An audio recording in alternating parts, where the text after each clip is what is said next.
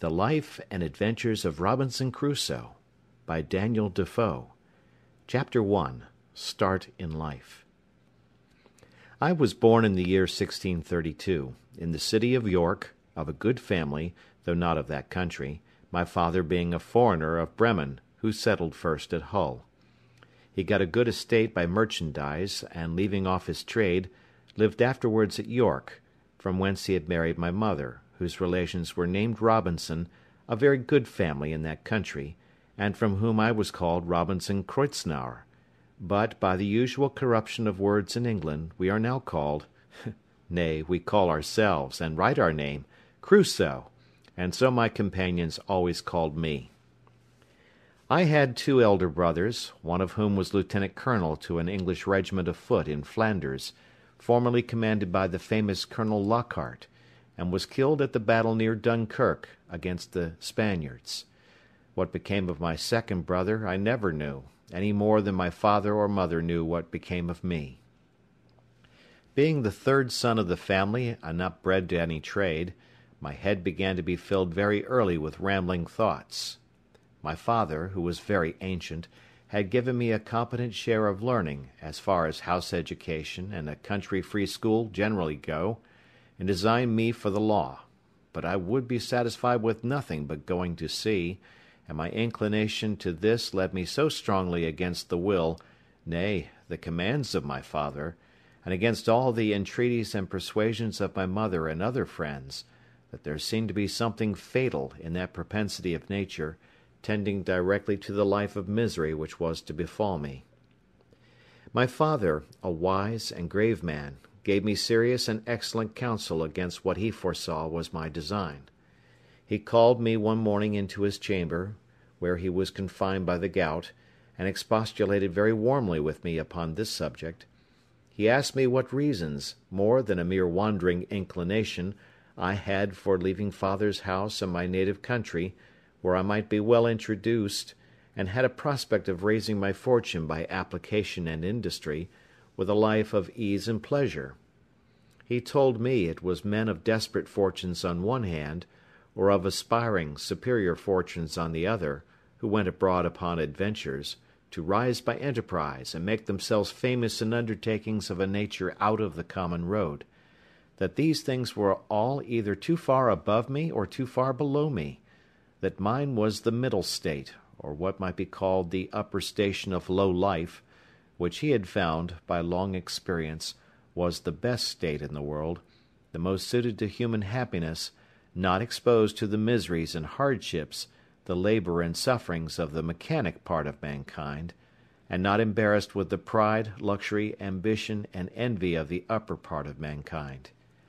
He told me I might judge of the happiness of this state by this one thing, that this was the state of life which all other people envied, that kings have frequently lamented the miserable consequence of being born to great things, and wished they had been placed in the middle of the 2 extremes, between the mean and the great, that the wise man gave his testimony to this, as the standard of felicity, when he prayed to have neither poverty nor riches. He bade me observe it, and I should always find that the calamities of life were shared among the upper and lower part of mankind, but that the middle station had the fewest disasters, and was not exposed to so many vicissitudes as the higher or lower part of mankind. Nay, they were not subjected to so many distempers and uneasinesses, either of body or mind, as those were who, by vicious living, luxury, and extravagances on the one hand, or by hard labour, want of necessaries, and mean or insufficient diet, on the other hand, bring distemper upon themselves by the natural consequences of their way of living. That the middle station of life was calculated for all kind of virtue and all kind of enjoyments, that peace and plenty were the handmaids of a middle fortune, that temperance, moderation, quietness, health, society, all agreeable diversions and all desirable pleasures were the blessings attending the middle station of life, that this way men went silently and smoothly through the world, and comfortably out of it, not embarrassed with the labours of the hands or of the head, not sold to a life of slavery for daily bread, nor harassed with perplexed circumstances, which rob the soul of peace and the body of rest, nor enraged with the passion of envy, or the secret burning lust of ambition for great things, but in easy circumstances, sliding gently through the world, and sensibly tasting the sweets of living, without the bitter, feeling that they are happy, and learning by every day's experience to know it more sensibly. After this he pressed me earnestly, and in the most affectionate manner, not to play the young man, nor to precipitate myself into miseries which nature and the station of life I was born in seemed to have provided against, that I was under no necessity of seeking my bread, that he would do well for me, and endeavour to enter me fairly into the station of life which he had just been recommending to me, and that if I was not very easy and happy in the world, it must be my mere fate or fault that must hinder it, and that he should have nothing to answer for, having thus discharged his duty in warning me against measures which he knew would be to my hurt. In a word, that as he would do very kind things for me if I would stay and settle at home as he directed, so he would not have so much hand in my misfortunes as to give me any encouragement to go away. And to close all, he told me I had my elder brother for an example, to whom he had used the same earnest persuasions to keep him from going into the Low Country wars, but could not prevail, his young desires prompting him to run into the army, where he was killed. And though he said he would not cease to pray for me, yet he would venture to say to me that if I did take this foolish step, God would not bless me, and I should have leisure hereafter to reflect upon having neglected his counsel when there might be none to assist in my recovery. I observed in this last part of his discourse, which was truly prophetic, though I suppose my father did not know it to be so himself. I say, I observed the tears run down his face very plentifully, especially when he spoke of my brother who was killed, and that when he spoke of my having leisure to repent, and none to assist me, he was so moved that he broke off the discourse, and told me his heart was so full he could say no more to me. I was sincerely affected with this discourse, and indeed, who could be otherwise? And I resolved not to think of going abroad any more, but to settle at home according to my father's desire. But alas, a few days wore it all off, and in short, to prevent any of my father's further importunities, in a few weeks after, I resolved to run quite away from him. However, I did not act quite so hastily as the first heat of my resolution prompted, but I took my mother at a time when I thought her a little more pleasant than ordinary, and told her that my thoughts were so entirely bent upon seeing the world that I should never settle to anything with resolution enough to go through with it, and my father had better give me his consent than force me to go without it, that I was now 18 years old, which was too late to go apprentice to a trade or clerk to an attorney, that I was sure if I did I should never serve out my time, but I should certainly run away from my master before my time was out, and go to sea. And if she would speak to my father to let me go one voyage abroad, if I came home again and did not like it, I would go no more, and I would promise by a double diligence to recover the time that I had lost. This put my mother into a great passion. She told me she knew it would be to no purpose to speak to my father upon any such subject, that he knew too well what was my interest to give his consent to anything so much for my hurt, and that she wondered how I could think of any such thing after the discourse I had had with my father, and such kind and tender expressions as she knew my father had used to me, and that, in short, if I would ruin myself, there was no help for me, but I might depend I should never have their consent to it, that for her part she would not have so much hand in my destruction, and I should never have it to say that my mother was willing when my father was not. Though my mother refused to move it to my father, yet I heard afterwards that she reported all the discourse to him, and that my father, after showing a great concern at it, said to her with a sigh, "That boy might be happy if he would stay at home, but if he goes abroad, he will be the most miserable wretch that ever was born. I can give no consent to it." It was not until almost a year after this that I broke loose, though, in the meantime, I continued obstinately deaf to all proposals of settling to business, and frequently expostulated with my father and mother about their being so positively determined against what they knew my inclinations prompted me to. But being one day at Hull, where I went casually, and without any purpose of making an elopement at that time, but, I say, being there, and one of my companions being about to sail to London in his father's ship, and prompting me to go with them with the common allurement of seafaring men, that it should cost me nothing for my passage, I consulted neither father nor mother any more, nor so much as sent them word of it, but leaving them to hear of it as they might, without asking God's blessing or my father's, without any consideration of circumstances or consequences, and in an ill hour, God knows, on the 1st of September, 1651, I went on board a ship bound for London. Never any young adventurer's misfortunes, I believe, began sooner or continued longer than mine. The ship was no sooner out of the Humber than the wind began to blow and the sea to rise in a most frightful manner, and, as I had never been at sea before, I was most inexpressibly sick in body and terrified in mind. I began now seriously to reflect upon what I had done, and how justly I was overtaken by the judgment of Heaven for my wicked leaving my father's house, and abandoning my duty. All the good counsels of my parents, my father's tears, and my mother's entreaties came now fresh into my mind, and my conscience, which was not yet come to the pitch of hardness to which it has since,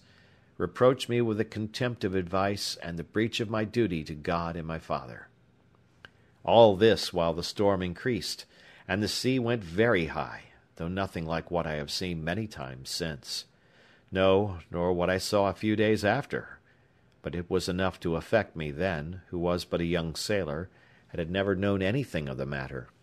I expected every wave would have swallowed us up, and that every time the ship fell down, as I thought it did, in the trough or hollow of the sea, we should never rise more. In this agony of mind, I made many vows and resolutions that if it would please God to spare my life in this one voyage, if ever I once got my foot upon dry land again, I would go directly home to my father, and never set it into a ship again while I lived, that I would take his advice, and never run myself into such miseries as these any more. Now I saw plainly the goodness of his observations about the middle station of life, how easy, how comfortably he had lived all his days, and never had been exposed to tempests at sea or troubles on shore, and I resolved that I would, like a true repenting prodigal, go home to my father. These wise and sober thoughts continued all the while the storm lasted, and indeed some time after. But the next day the wind was abated, and the sea calmer, and I began to be a little inured to it. However, I was very grave for all that day, being also a little seasick still. But towards night the weather cleared up, the wind was quite over, and a charming fine evening followed. The sun went down perfectly clear, and arose so the next morning, and having little or no wind, and a smooth sea, the sun shining upon it, the sight was, as I thought, the most delightful that ever I saw. I had slept well in the night, and was now no more seasick, but very cheerful, looking with wonder upon the sea that was so rough and terrible the day before, and could be so calm and so pleasant in so little a time after. And now, lest my good resolutions should continue, my companion, who had enticed me away, comes to me. "Well, Bob," says he, clapping me upon the shoulder, "how do you do after it? I warrant you were frighted, weren't you, last night, when it blew but a capful of wind?" "A capful, do you call it?" said I. "'Twas a terrible storm." "A storm, you fool you!" replies he. "Do you call that a storm? Ha! Why, it was nothing at all. Give us but a good ship and sea room, and we think nothing of such a squall of wind as that.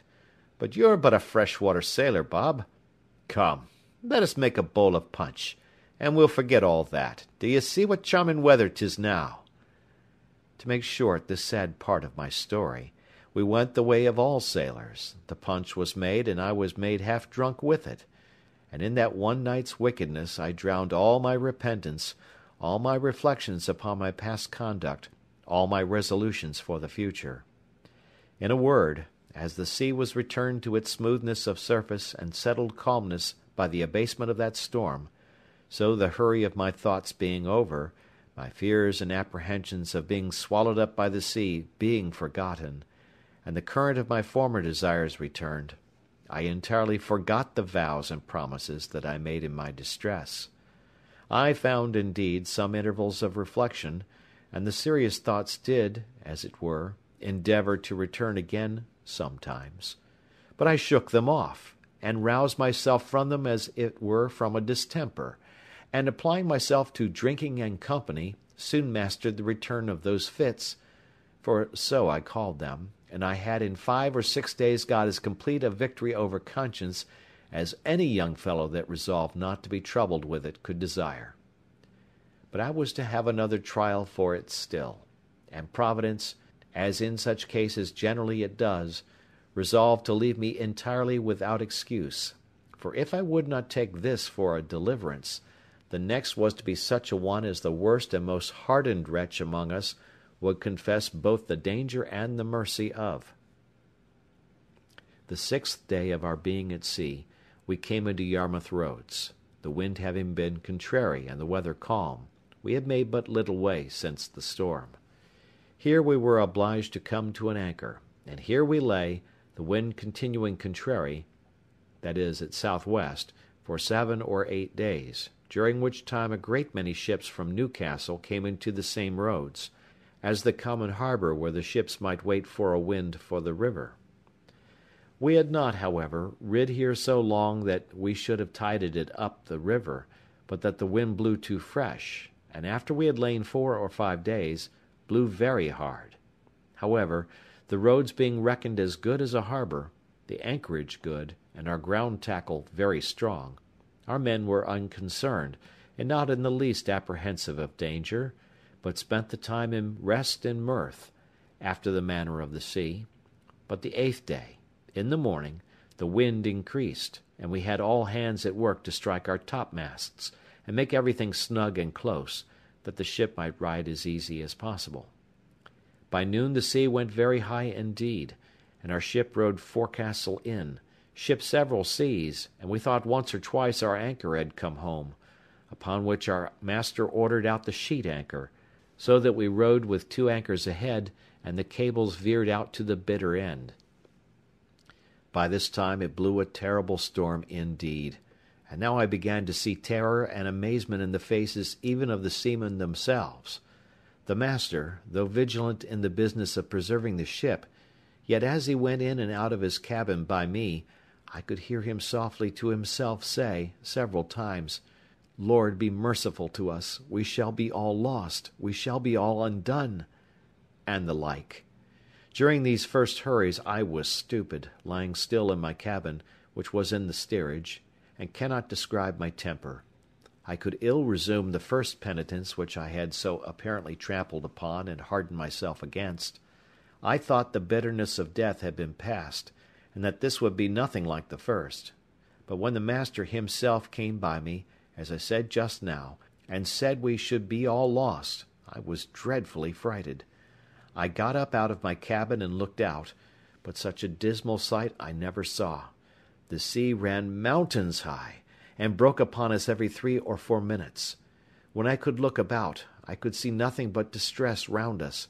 2 ships that rode near us, we found, had cut their masts by the board, being deep laden, and our men cried out that a ship which rode about a mile ahead of us was foundered.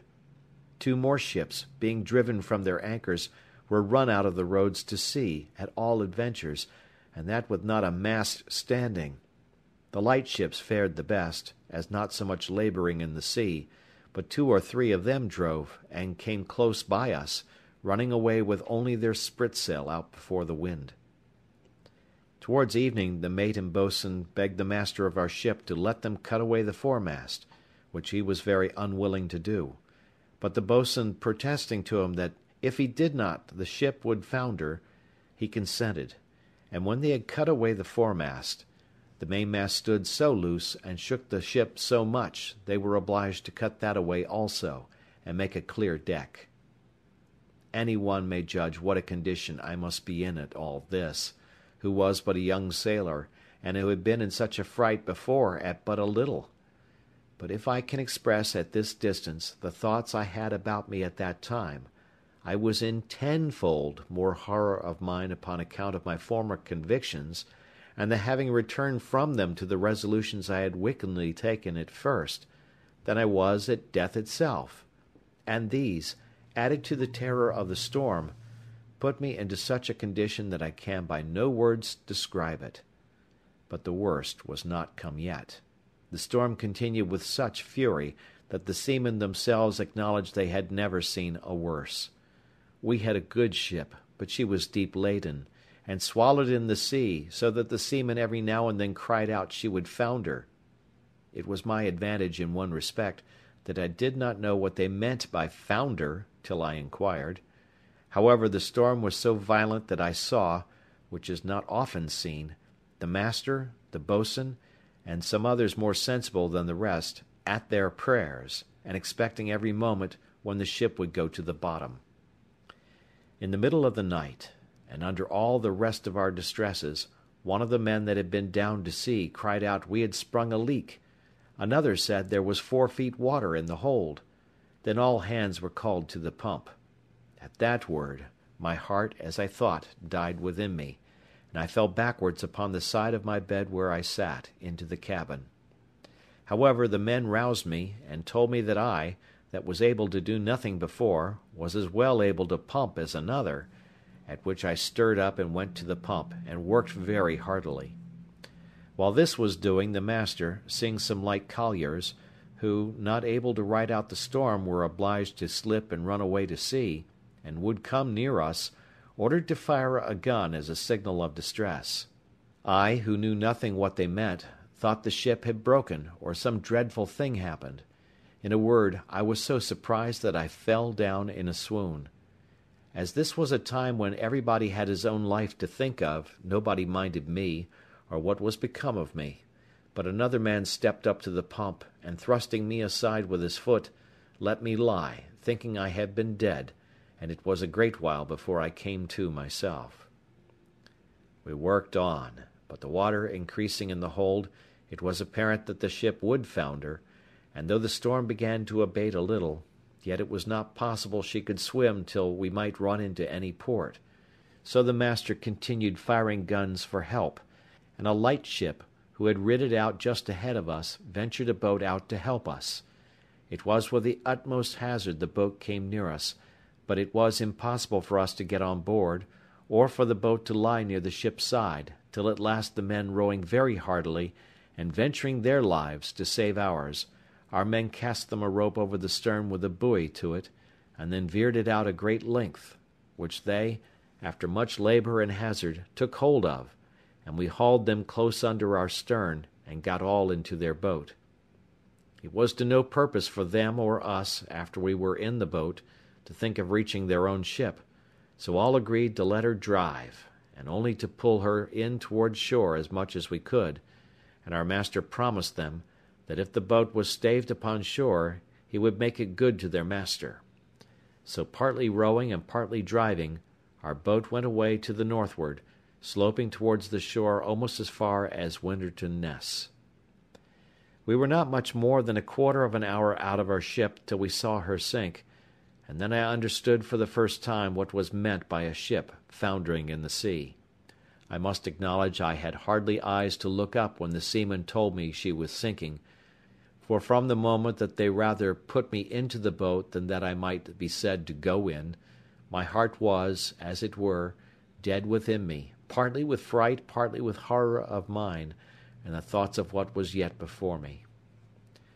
While we were in this condition, the men yet labouring at the oar to bring the boat near the shore, we could see, when, our boat mounting the waves, we were able to see the shore, a great many people running along the strand to assist us when we should come near,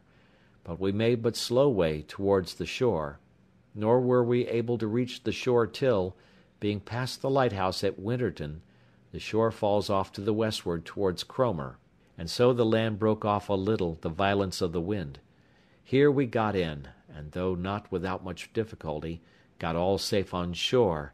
and walked afterwards on foot to Yarmouth, where, as unfortunate men, we were used with great humanity, as well by the magistrates of the town, who assigned us good quarters, as by particular merchants and owners of ships, and had money given us sufficient to carry us either to London or back to Hull as we thought fit.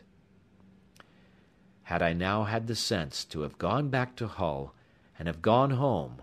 I had been happy, and my father, as in our blessed Saviour's parable, had even killed the fatted calf for me, for hearing the ship I went away in was cast away in Yarmouth roads, it was a great while before he had any assurances that I was not drowned. But my ill fate pushed me on now with an obstinacy that nothing could resist, and though I had several times loud calls from my reason and my more composed judgment to go home, yet I had no power to do it. I know not what to call this, nor will I urge that it is a secret overruling decree that hurries us on to be the instruments of our own destruction, even though it be before us, and that we rush upon it with our eyes open. Certainly nothing but some such decreed unavoidable misery, which it was impossible for me to escape, could have pushed me forward against the calm reasonings and persuasions of my most retired thoughts, and against two such visible instructions as I had met with in my first attempt. My comrade, who had helped to harden me before, and who was the master's son, was now less forward than I. The first time he spoke to me after we were at Yarmouth, which was not till 2 or 3 days, for we were separated in the town to several quarters,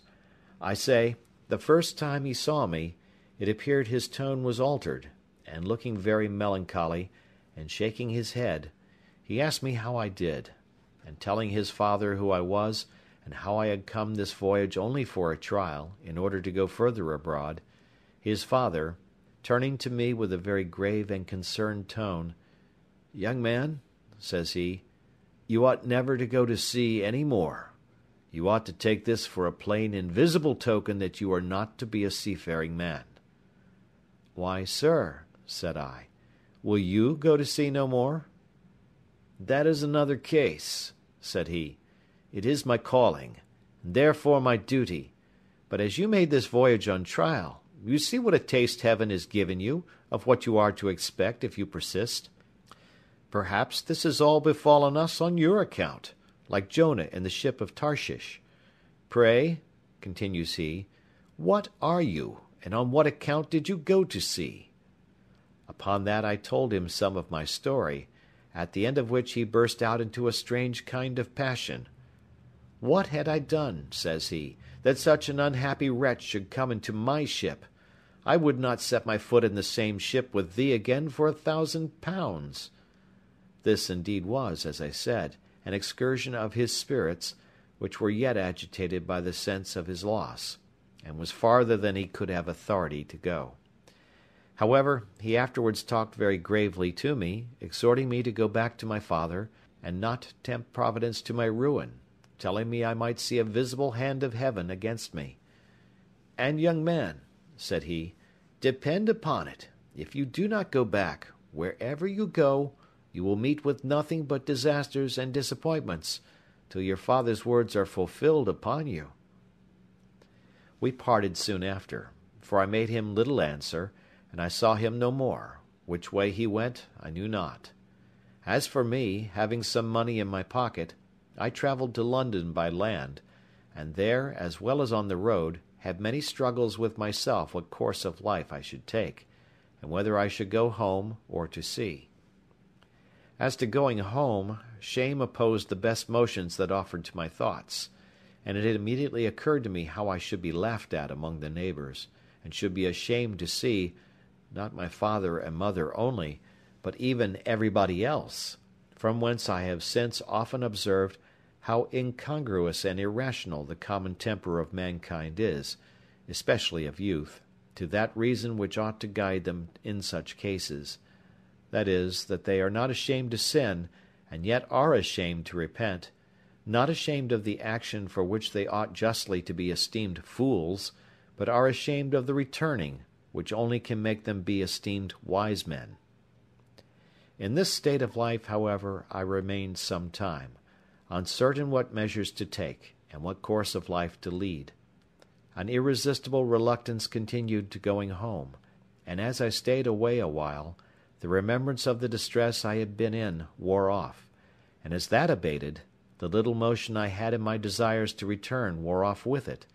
till at last I quite laid aside the thoughts of it, and looked out for a voyage. End of chapter 1. The Life and Adventures of Robinson Crusoe, by Daniel Defoe. Chapter 2. Slavery and Escape. That evil influence which carried me first away from my father's house, which hurried me into the wild and indigested notion of raising my fortune, and that impressed those conceits so forcibly upon me as to make me deaf to all good advice, and to the entreaties and even the commands of my father, I say, the same influence, whatever it was, presented the most unfortunate of all enterprises to my view, and I went on board a vessel bound to the coast of Africa, or, as our soldiers vulgarly called it, a voyage to Guinea. It was my great misfortune that in all these adventures I did not ship myself as a sailor,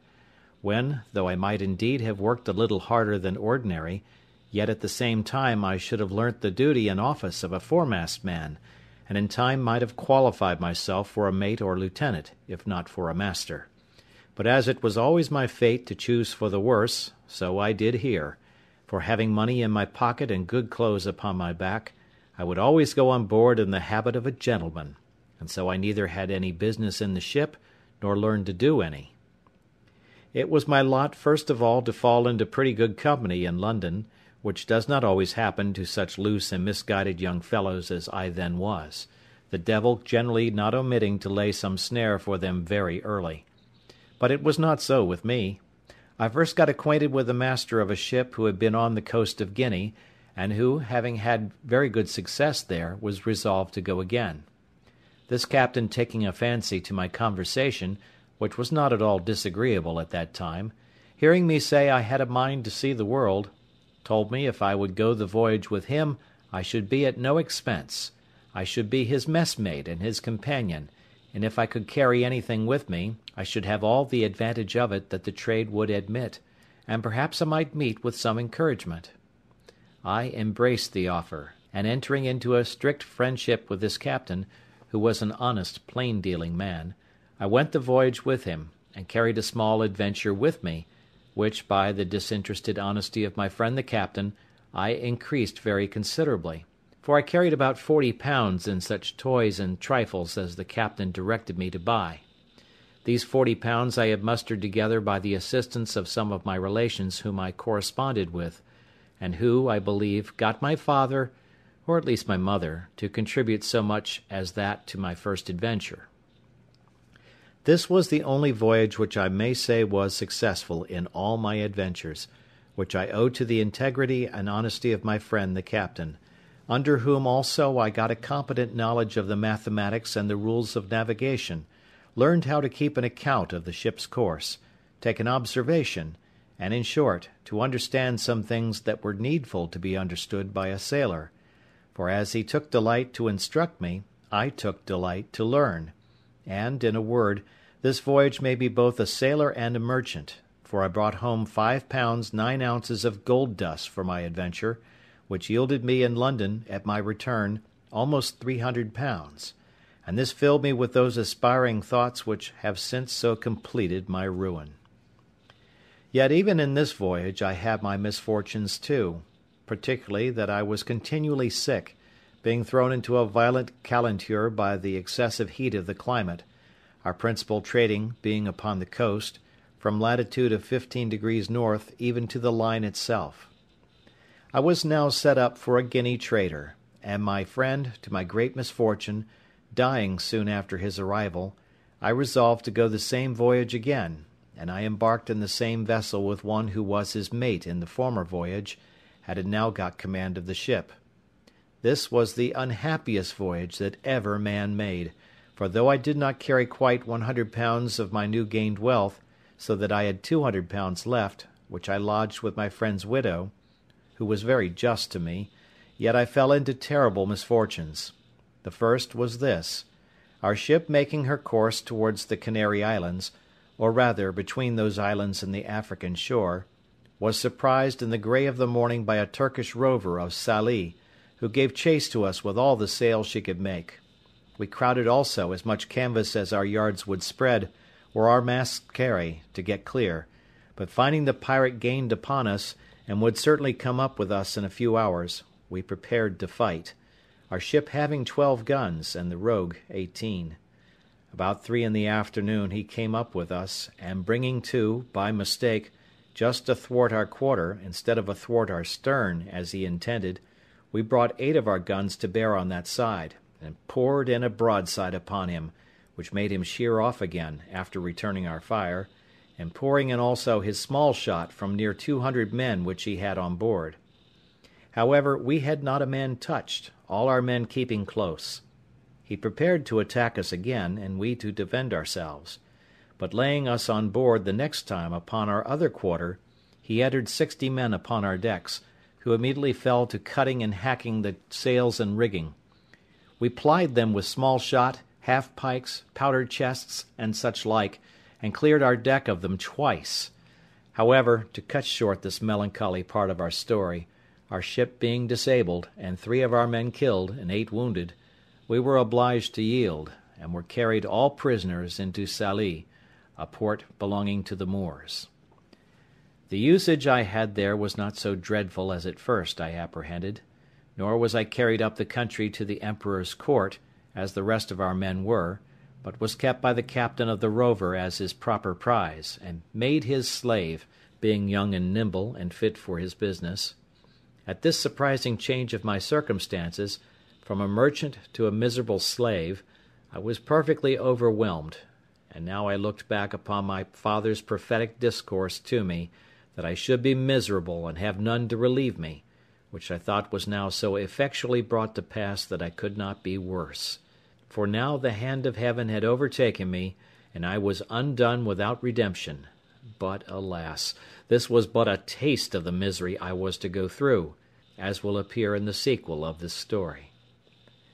As my new patron, or master, had taken me home to his house, so I was in hopes that he would take me with him when he went to sea again, believing that it would some time or other be his fate to be taken by a Spanish or Portugal man of war, and that then I should be set at liberty. But this hope of mine was soon taken away, for when he went to sea, he left me on shore to look after his little garden, and do the common drudgery of slaves about his house,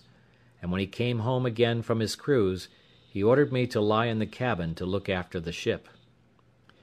Here I meditated nothing but my escape, and what method I might take to effect it, but found no way that had the least probability in it, nothing presented to make the supposition of it rational, for I had nobody to communicate it to that would embark with me, no fellow-slave, no Englishman, Irishman, or Scotchman there but myself, so that for 2 years, though I often pleased myself with the imagination, yet I never had the least encouraging prospect of putting it in practice. After about 2 years, an odd circumstance presented itself, which put the old thought of making some attempt for my liberty again in my head. My patron lying at home longer than usual without fitting out his ship, which, as I heard, was for want of money, he used constantly, once or twice a week, sometimes oftener if the weather was fair, to take the ship's pinnace and go out into the road a fishing, and as he always took me and young Moresco with him to row the boat, we made him very merry, and I proved very dexterous in catching fish, insomuch that sometimes he would send me with a Moor, one of his kinsmen, and the youth, the Moresco, as they called him, to catch a dish of fish for him. It happened one time that going a-fishing in a calm morning, a fog rose so thick that, though we were not half a league from the shore, we lost sight of it, and rowing we knew not whither or which way, we laboured all day, and all the next night, and when the morning came we found we had pulled off to sea instead of pulling in for the shore, and that we were at least 2 leagues from the shore. However, we got well in again, though with a great deal of labour and some danger, for the wind began to blow pretty fresh in the morning, but we were all very hungry. But our patron, warned by this disaster, resolved to take more care of himself for the future, and having lying by him the longboat of our English ship that he had taken, he resolved he would not go a-fishing any more without a compass and some provision, so he ordered the carpenter of his ship, who was also an English slave, to build a little state-room or cabin in the middle of the longboat, like that of a barge, with a place to stand behind it to steer, and haul home the main-sheet, the room before for a hand or two to stand and work the sails. She sailed with what we call a shoulder-of-mutton sail, and the boom jibed over the top of the cabin, which lay very snug and low, and had in it room for him to lie, with a slave or two, and a table to eat on, with some small lockers to put in some bottles of such liquor as he thought fit to drink, and his bread, rice, and coffee. We went frequently out with this boat a-fishing, and as I was most dexterous to catch fish for him, he never went without me. It happened that he had appointed to go out in this boat, either for pleasure or for fish, with 2 or 3 Moors of some distinction in that place, and for whom he had provided extraordinarily, and had therefore sent on board the boat overnight a larger store of provisions than ordinary, and had ordered me to get ready 3 fusees with powder and shot, which were on board his ship, so that they designed some sport of fowling as well as fishing. I got all things ready as he had directed, and waited the next morning with the boat washed clean, her ancient and pendants out, and everything to accommodate his guests, when by and by my patron came on board alone, and told me his guests had put off going from some business that fell out, and ordered me, with the man and boy, as usual, to go out with the boat and catch them some fish, so that his friends were to sup at his house, and commanded that as soon as I got some fish I should bring it home to his house, all of which I prepared to do. This moment my former notions of deliverance darted into my thoughts, for now I found I was likely to have a little ship at my command, and my master being gone, I prepared to furnish myself, not for fishing business, but for a voyage, though I knew not, neither did I so much as consider, whither I should steer.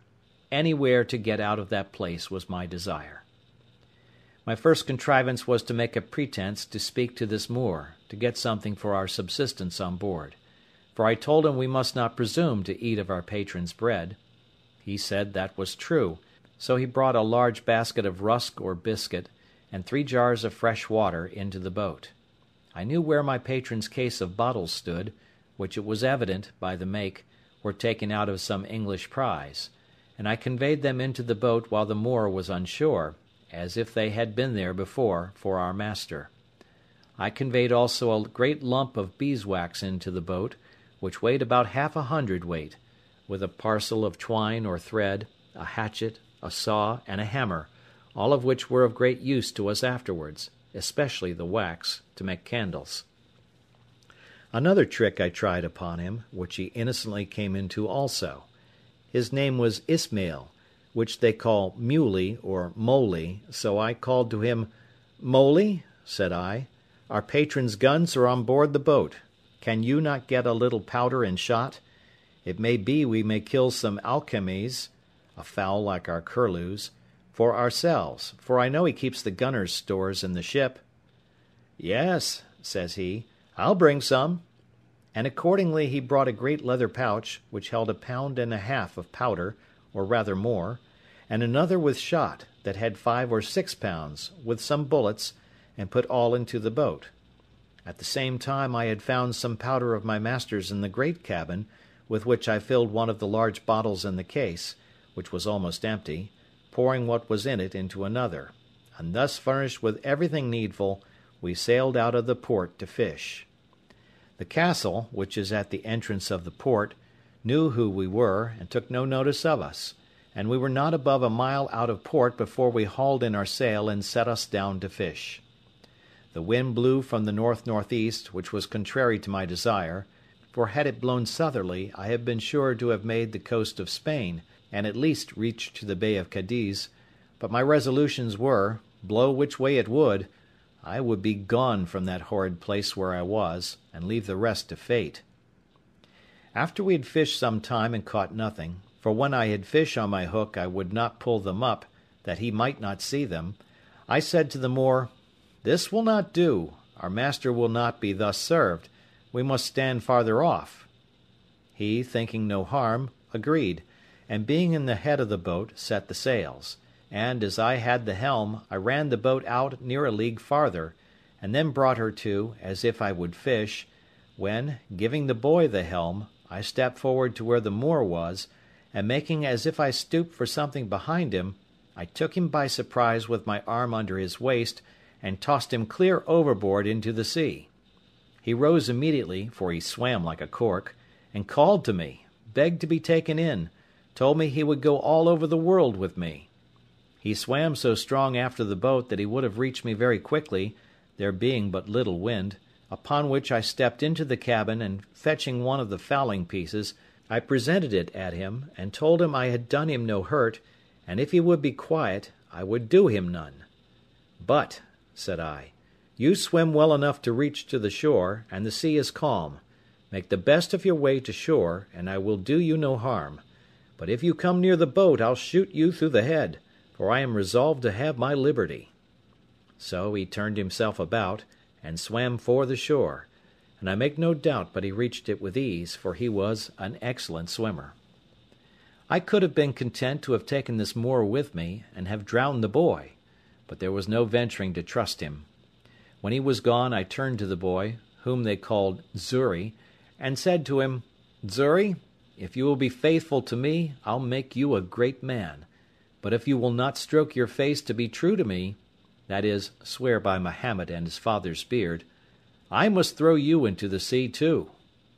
The boy smiled in my face, and spoke so innocently that I could not distrust him, and swore to be faithful to me, and go all over the world with me. While I was in view of the Moor that was swimming, I stood out directly to sea with the boat, rather stretching to windward, that they might think me gone toward the strait's mouth, as indeed any one that had been in their wits must have been supposed to do. For who would have supposed we were sailed on to the southward, to the truly barbarian coast, where whole nations of negroes were sure to surround us with their canoes and destroy us, where we could not go on shore but we should be devoured by savage beasts, or more merciless savages of humankind? But as soon as it grew dusk in the evening, I changed my course, and steered directly south and by east, bending my course a little towards the east, that I might keep in with the shore, and having a fair fresh gale of wind, and a smooth quiet sea, I made such sail that I believe by the next day, at 3 o'clock in the afternoon, when I first made the land, I could not be less than 150 miles south of Sallee, quite beyond the Emperor of Morocco's dominions, or indeed of any other king thereabouts, for we saw no people. Yet such was the fright I had taken of the Moors, and the dreadful apprehensions I had of falling into their hands, that I would not stop, or go on shore, or come to an anchor, the wind continuing fair till I had sailed in that manner 5 days, and then the wind shifting to the southward. I concluded also that if any of our vessels were in chase of me, they also would now give over. So I ventured to make to the coast, and came to an anchor in the mouth of a little river, I knew not what, nor where, neither what latitude, what country, what nation, or what river. I neither saw nor desired to see any people. The principal thing I wanted was fresh water. We came into this creek in the evening, resolving to swim on shore as soon as it was dark, and discover the country. But as soon as it was quite dark, we heard such dreadful noises of the barking, roaring, and howling of wild creatures, of we knew not what kinds, that the poor boy was ready to die with fear, and begged of me not to go on shore till day. "Well, Xury," said I, "then I won't. But it may be that we may see men by day, who will be as bad to us as those lions." "Then we give them the shoot-gun," says Xury, laughing. "Make them run way." Such English Xury spoke by conversing among us slaves. However, I was glad to see the boy so cheerful, and I gave him a dram, out of our patron's case of bottles, to cheer him up. After all, Xury's advice was good, and I took it. we dropped our little anchor, and lay still all night. I say still, for we slept none, for in 2 or 3 hours we saw vast great creatures, we knew not what to call them, of many sorts, come down to the seashore and run into the water, wallowing and washing themselves for the pleasure of cooling themselves, and they made such hideous howlings and yellings that I never indeed heard the like. Xury was dreadfully frighted, and indeed so was I too, but we were both more frighted when we heard one of these mighty creatures come swimming towards our boat. We could not see him, but we might hear him by his blowing to be a monstrous, huge, and furious beast. Xury said it was a lion, and it might be so for aught I know, but poor Xury cried to me to weigh the anchor and row away. "No," says I, "Xury, we can slip our cable, with the buoy to it, and go off to sea. They cannot follow us far." I had no sooner said so, but I perceived the creature, whatever it was, within 2 oars' length, which somewhat surprised me. However, I immediately stepped to the cabin door, and taking up my gun, fired at him, upon which he immediately turned about and swam towards the shore again. But it is impossible to describe the horrid noises and hideous cries and howlings that were raised, as well upon the edge of the shore as higher within the country, upon the noise or report of the gun, a thing I have some reason to believe those creatures had never heard before. This convinced me that there was no going on shore for us in the night on that coast, and how to venture on shore in the day was another question too. For to have fallen into the hands of any of the savages had been as bad as to have fallen into the hands of the lions and tigers. At least we were equally apprehensive of the danger of it. Be that as it would, we were obliged to go on shore somewhere or other for water, for we had not a pint left in the boat. When and where to get to it was the point. Xury said if I would let him go on shore with one of the jars, he would find if there was any water, and bring some to me. I asked him why he would go, why I should not go, and he stay in the boat. The boy answered with so much affection as made me love him ever after. Says he, "If wild men come, they eat me, you go way." "Well, Xury," said I, "we will both go, and if the wild mans come, we will kill them. They shall eat neither of us." So I gave Xury a piece of rusk bread to eat, and a dram out of our patron's case of bottles which I mentioned before, and we hauled the boat in as near the shore as we thought was proper, and so waded on shore, carrying nothing but our arms and 2 jars for water. I did not care to go out of sight of the boat, fearing the coming of canoes with savages down the river, but the boy seeing a low place about a mile up the country, rambled to it, and by I saw him come running towards me. I thought he was pursued by some savage, or frighted with some wild beast, and I ran forward towards him to help him, but when I came nearer to him I saw something hanging over his shoulders, which was a creature that he had shot, like a hare, but different in colour, and longer legs. However, we were very glad of it, and it was very good meat, but the great joy that poor Xury came with was to tell me he had found good water and seen no wild mans. But we found afterwards that we need not take such pains for water, for a little higher up the creek where we were we found the water fresh when the tide was out, which flowed but a little way up. So we filled our jars, and feasted on the hare he had killed, and prepared to go on our way, having seen no footsteps of any human creature in that part of the country. As I had been one voyage to this coast before, I knew very well that the islands of the Canaries, and the Cape de Verde islands also, lay not far off from the coast. But as I had no instruments to take an observation to know what latitude we were in, and not exactly knowing, or at least remembering, what latitude they were in, I knew not where to look for them, or when to stand off to sea towards them. Otherwise I might now easily have found some of these islands. But my hope was, that if I stood along this coast till I came to that part where the English traded, I should find some of their vessels upon their usual design of trade, that would relieve and take us in. By the best of my calculation, that place where I now was must be that country which, lying between the Emperor of Morocco's dominions and the Negroes, lies waste and uninhabited, except by wild beasts, the Negroes having abandoned it and gone farther south for fear of the Moors, and the Moors not thinking it worth inhabiting by reason of its barrenness, and indeed both forsaking it because of the prodigious number of tigers, lions, leopards, and other furious creatures which harbour there, so that the Moors use it for their hunting only, where they go like an army, 2,000 or 3,000 men at a time. And indeed, for near 100 miles together upon this coast, we saw nothing but a waste, uninhabited country by day, and heard nothing but howlings and roaring of wild beasts by night. Once or twice in the daytime I thought I saw the Pico of Teneriffe, being the high top of the mountain Teneriffe in the Canaries, and had a great mind to venture out, in hopes of reaching thither, but having tried twice, I was forced in again by contrary winds, the sea also going too high for my little vessel. So I resolved to pursue my first design, and keep along the shore. Several times I was obliged to land for fresh water, after we had left this place,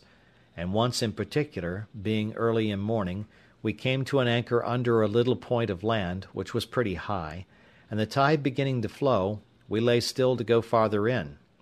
Xury, whose eyes were more about him than it seems mine were, calls softly to me, and tells me that we had best go farther off the shore. For, says he, look, yonder lies a dreadful monster on the side of that hillock fast asleep. I looked where he pointed, and saw a dreadful monster indeed, for it was a terrible great lion that lay on the side of the shore, under the shade of a piece of the hill that hung, as it were, a little over him. Xury, says I, you shall on shore and kill him. Xury looked frighted, and said, me kill, he eat me at one mouth. One mouthful he meant. However, I said no more to the boy, but bade him lie still, and I took our biggest gun, which was almost musket bore, and loaded it with a good charge of powder, and with 2 slugs, and laid it down. Then I loaded another gun with 2 bullets, and the third, for we had 3 pieces, I loaded with 5 smaller bullets. I took the best aim I could with the first piece to have shot him in the head, but he lay so with his leg raised a little above his nose, that the slugs hit his leg about the knee, and broke the bone. He started up, growling at first, but finding his leg broken, fell down again, and then got upon 3 legs, and gave the most hideous roar that ever I heard. I was a little surprised that I had not hit him on the head. However, I took up the second piece immediately, and though he began to move off, fired again, and shot him in the head, and had the pleasure to see him drop and make but little noise, but lie struggling for life. Then Xury took heart, and would have me let him go on shore. Well, go, said I. So the boy jumped into the water, and taking a little gun in one hand, swam to the shore with the other hand, and coming close to the creature, put the muzzle of the piece to his ear, and shot him in the head again, which dispatched him quite. This was game indeed to us, but this was no food, and I was very sorry to lose 3 charges of powder and shot upon a creature that was good for nothing to us. However, Xury said he would have some of him, so he comes on board and asked me to give him the hatchet. For what, Xury? said I. Me cut off his head, said he. However, Xury could not cut off his head, but he cut off a foot, and brought it with him, and it was a monstrous great one. I bethought myself, however, that perhaps the skin of him might, one way or other, be of some value to us, and I resolved to take his skin if I could. So Xury and I went to work with him, but Xury was much the better workman at it, for I knew very ill how to do it. Indeed, it took us both up the whole day, but at last we got off the hide of him, and spreading it on top of our cabin, the sun effectually dried it in 2 days' time, and it afterwards served me to lie upon. End of chapter 2. The Life and Adventures of Robinson Crusoe by Daniel Defoe. Chapter 3. Wrecked on a Desert Island. After this stop we made on to the southward continually for 10 or 12 days, living very sparingly on our provisions, which began to abate very much, and going no oftener to the shore than we were obliged to for fresh water. My design in this was to make the river Gambia or Senegal, that is to say, anywhere about the Cape de Verde, where I was in hopes to meet with some European ship, and if I did not, I knew not what course I had to take, but to seek for the islands or perish there among the negroes. I knew that all the ships from Europe, which sailed either to the coast of Guinea or to Brazil, or to the East Indies, made this cape, or those islands; and in a word, I put the whole of my fortune upon this single point, either that I must meet with some ship or must perish. When I had pursued this resolution about 10 days longer, as I have said, I began to see that the land was inhabited, and in 2 or 3 places, as we sailed by, we saw people stand upon the shore to look at us. We could also perceive they were quite black and naked. I was once inclined to have gone on shore to them, but Xury was my better counsellor, and said to me, "No go, no go." However, I hauled in nearer the shore that I might talk to them, and I found they ran along the shore by me a good way. I observed they had no weapons in their hand, except one who had a long slender stick, which Xury said was a lance, and that they could throw them a great way with good aim. So I kept at a distance, but talked with them by signs as well as I could, and particularly made signs for something to eat. They beckoned to me to stop my boat, and they would fetch me some meat. Upon this I lowered the top of my sail and lay by, and 2 of them ran up into the country, and in less than half an hour came back, and brought with them 2 pieces of dried flesh and some corn, such as is the produce of their country, but we neither knew what the one or the other was. However, we were willing to accept it, but how to come at it was our next dispute, for I would not venture on shore to them, and they were as much afraid of us. But they took a safe way for us all, for they brought it to the shore and laid it down, and went and stood a great way off till we fetched it on board, and then came close to us again.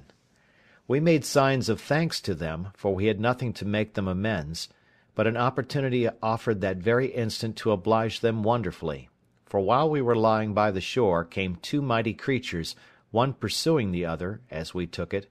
with great fury from the mountains towards the sea. Whether it was the male pursuing the female, or whether they were in sport or in rage, we could not tell, any more than we could tell whether it was usual or strange, but I believe it was the latter, because, in the first place, those ravenous creatures seldom appear but in the night, and in the second place, we found the people terribly frighted, especially the women. The man that had the lance or dart did not fly from them, but the rest did. However, as the 2 creatures ran directly into the water, they did not offer to fall upon any of the negroes, but plunged themselves into the sea, and swam about as if they had come for their diversion. At last one of them began to come nearer our boat than at first I expected, but I lay ready for him, for I had loaded my gun with all possible expedition, and bade Xury load both the others. As soon as he came fairly within my reach, I fired, and shot him directly in the head. Immediately he sank down into the water, but rose instantly, and plunged up and down as if he were struggling for life, and so indeed he was. He immediately made to the shore, but between the wound, which was his mortal hurt, and the strangling of the water, he died just before he reached the shore. It is impossible to express the astonishment of these poor creatures at the noise and fire of my gun. Some of them were even ready to die for fear, and fell down as dead with the very terror, but when they saw the creature dead, and sunk in the water, and that I made signs to them to come to the shore, they took heart and came, and began to search for the creature. I found him by his blood staining the water, and by the help of a rope, which I slung round him, and gave the negroes to haul, they dragged him on shore, and found that it was a most curious leopard, spotted, and fine to an admirable degree, and the negroes held up their hands with admiration, to think what it was I had killed him with. The other creature, frighted with the flash of fire and the noise of the gun, swam on shore, and ran up directly to the mountains from whence they came, nor could I, at that distance, know what it was. I found quickly the negroes wished to eat the flesh of this creature, so I was willing to have them take it as a favour from me, which, when I made signs to them that they might take him, they were very thankful for. Immediately they fell to work with him, and though they had no knife, yet with a sharpened piece of wood they took off his skin as readily, and much more readily, than we could have done with a knife. They offered me some of the flesh, which I declined, pointing out that I would give it them, but made signs for the skin, which they gave me very freely, and brought me a great deal more of their provisions, which, though I did not understand, Yet I accepted. I then made signs to them for some water, and held out one of my jars to them, turning it bottom upward, to show that it was empty, and that I wanted to have it filled. They called immediately to some of their friends, and there came 2 women, and brought a great vessel made of earth, and burnt, as I supposed, in the sun. This they set down to me as before, and I sent Xury on shore with my jars, and filled them all 3. The women were as naked as the men. I was now furnished with roots and corn, such as it was, and water, and leaving my friendly negroes, I made forward for about 11 days more, without offering to go near the shore, till I saw the land run out a great length into the sea, at about the distance of 4 or 5 leagues before me, and the sea being very calm, I kept a large offing to make this point. At length, doubling the point, at about 2 leagues from the land, I saw plainly land on the other side to seaward. Then I concluded, as it was most certain indeed, that this was the Cape de Verde, and those the islands called, from thence, Cape de Verde Islands. However, they were at a great distance, and I could not well tell what I had best to do, for if I should be taken with a fresh of wind, I might neither reach one or other. In this dilemma, as I was very pensive, I stepped into the cabin and sat down, Xury having the helm, when, on a sudden, the boy cried out, "Master, master, a ship with a sail!" And the foolish boy was frighted out of his wits, thinking it must needs be some of his master's ships sent to pursue us, but I knew we were far enough out of their reach. I jumped out of the cabin, and immediately saw, not only the ship, but that it was a Portuguese ship, and, as I thought, was bound to the coast of Guinea, for negroes. But when I observed the course she steered, I was soon convinced they were bound some other way, and did not design to come any nearer to the shore, upon which I stretched out to sea as much as I could, resolving to speak with them, if possible.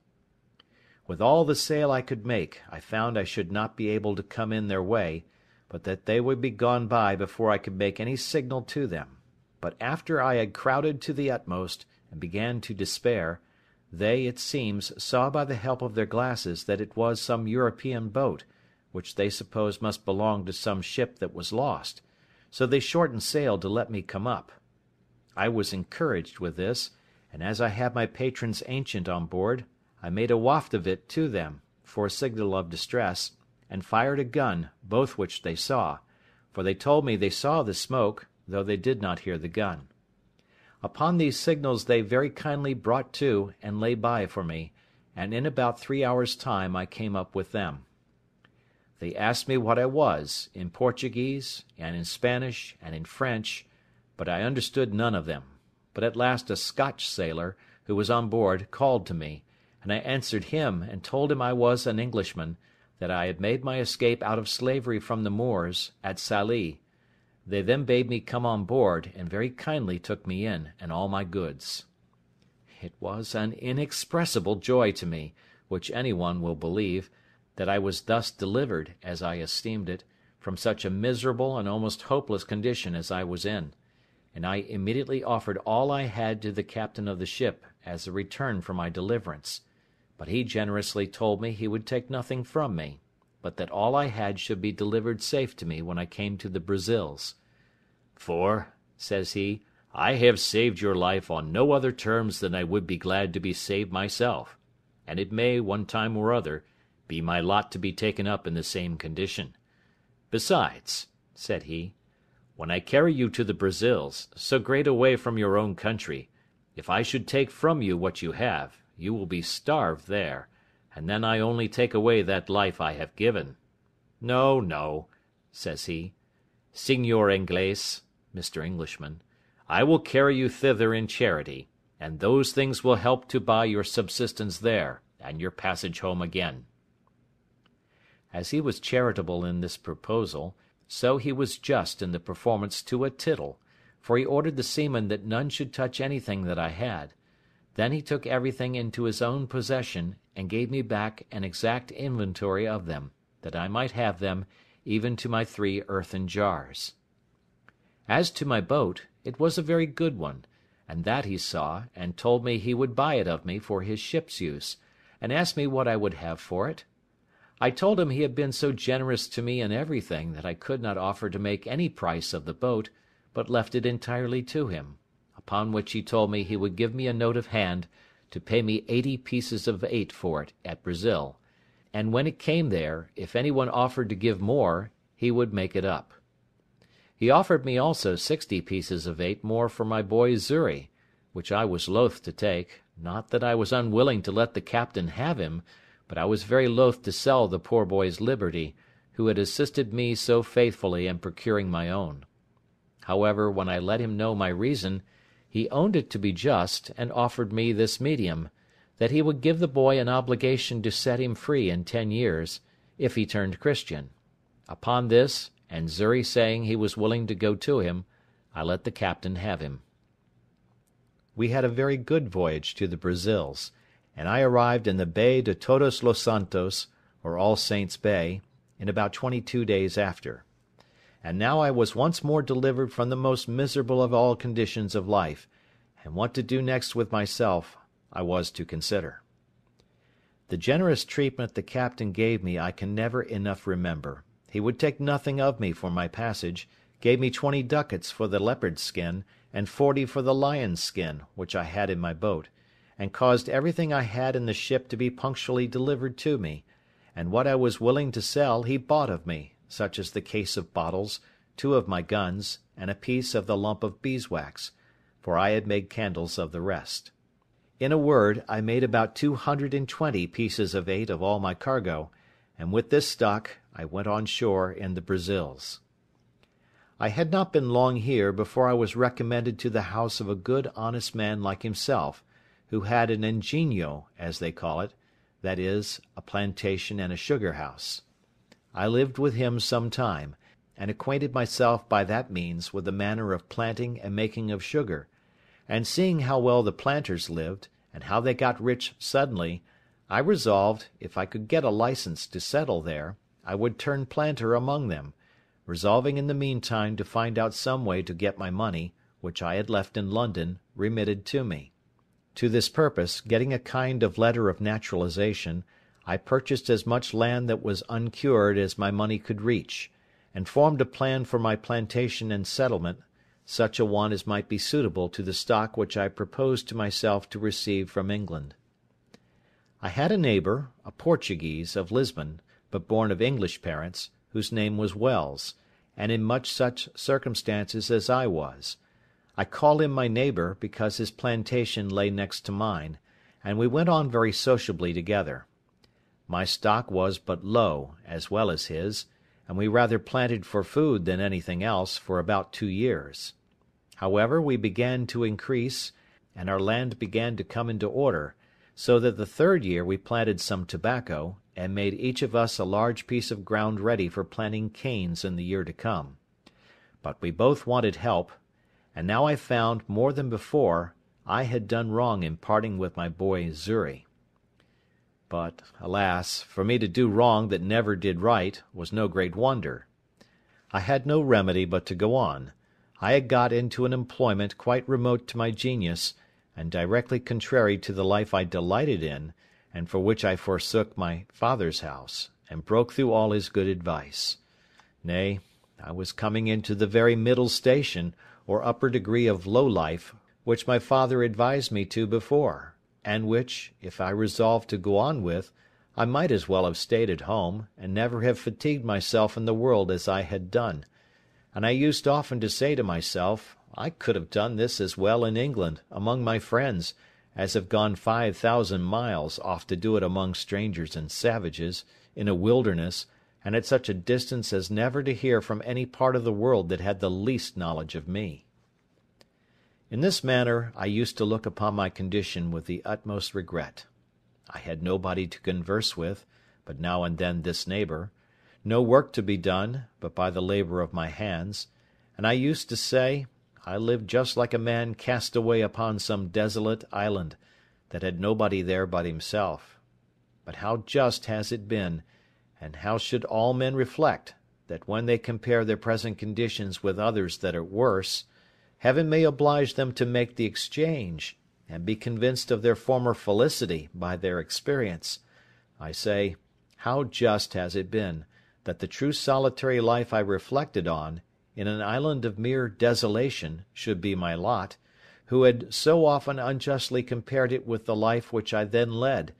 in which, had I continued, I had in all probability been exceeding prosperous and rich. I was in some degree settled in my measures for carrying on the plantation before my kind friend, the captain of the ship that took me up at sea, went back; for the ship remained there, in providing his lading and preparing for his voyage, nearly 3 months. When telling him what little stock I had left behind me in London, he gave me this friendly and sincere advice. "Señor Inglés," says he, for so he always called me, "if you will give me letters, and a procuration in form to me, with orders to the person who has your money in London to send your effects to Lisbon, to such persons as I shall direct, and in such goods as are proper for this country, I will bring you the produce of them, God willing, at my return. But since human affairs are all subject to changes and disasters,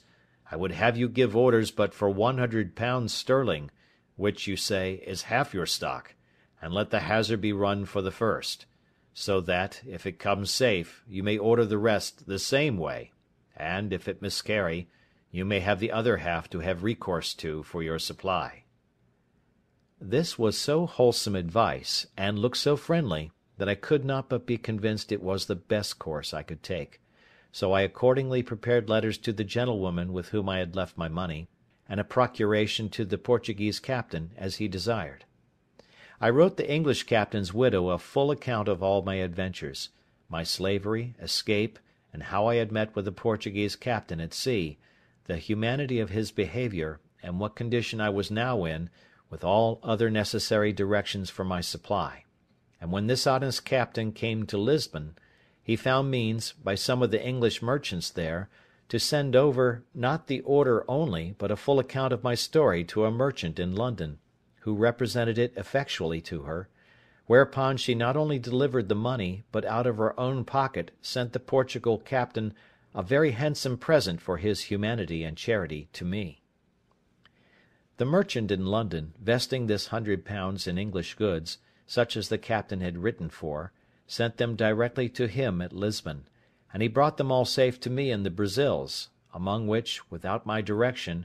for I was too young in my business to think of them, he had taken care to have all sorts of tools, ironwork, and utensils necessary for my plantation, and which were of great use to me. When this cargo arrived I thought my fortune made, for I was surprised with the joy of it; and my good steward, the captain, had laid out the £5, which my friend had sent him for a present for himself, to purchase and bring me over a servant, under bond for 6 years' service, and would not accept of any consideration except a little tobacco, which I would have him accept, being of my own produce.